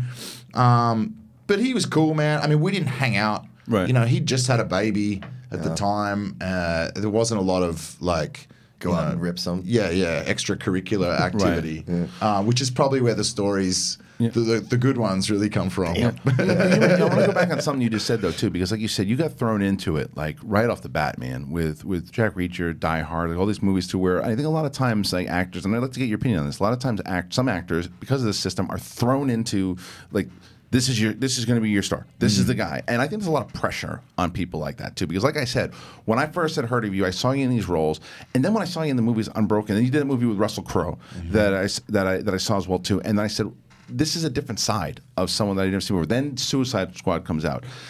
Is it a lot of pressure, and is it almost too much at times to be thrown into it at first? I mean, I can't imagine. Like you said, your first or second role, and you're like, oh, you got to work with this star and this star. And you're like, dude. It was good. I mean, ultimately, it was good. It was good training, man. I'm glad I wasn't. I say this, though. It's kind of funny. I mean, some things that, really fucking blow up, I think would just be hard to deal with if you haven't been around it too long. Right. And your level of commitment ends up being 6 films, and it's, you know the kind of franchise I'm talking about. Sure. It's like... It's kind of like Divergent, though, isn't that? Yeah, and I'm sure Shay and Theo and the guys that had to do it, a couple more than I did were starting to feel that way. I mean, I got offed in the second one, and it was only a couple of weeks' work, so it was all good, bro. You know what I mean? Right. Yeah, I mean, look, I think it is a little bit of pressure. I don't know. It's also kind of easy at times as well. I don't take it home too much with me. I mean, honestly, I find the hardest part about this job is the space in between, and trying to find good stories to tell and trying to be the right choice for those stories. You know what I mean? And so, in a lot of ways, the work is easy. It's just playtime, and I mean, I'm incredibly grateful for all of it and the opportunities that I've had. I don't overlook any of that.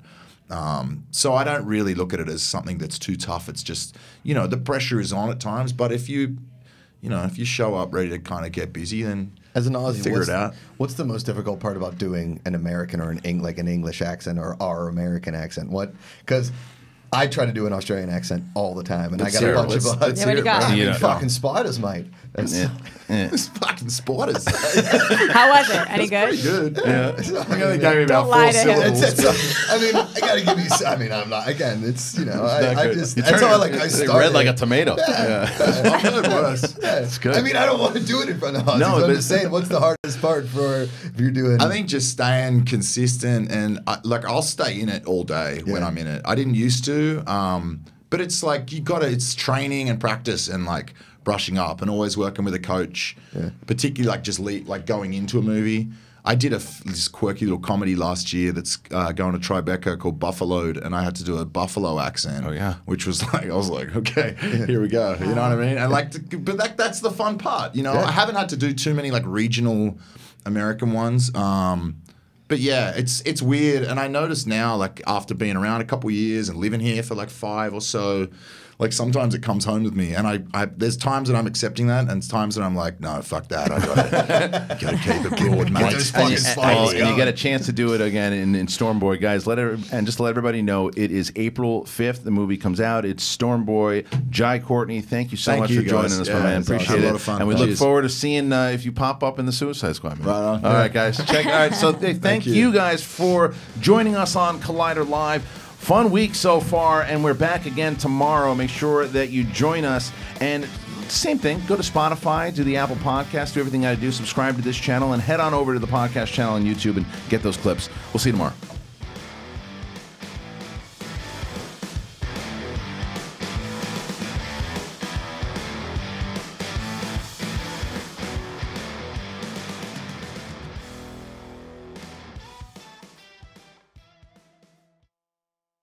I love being drunk on a mountain in a hot tub.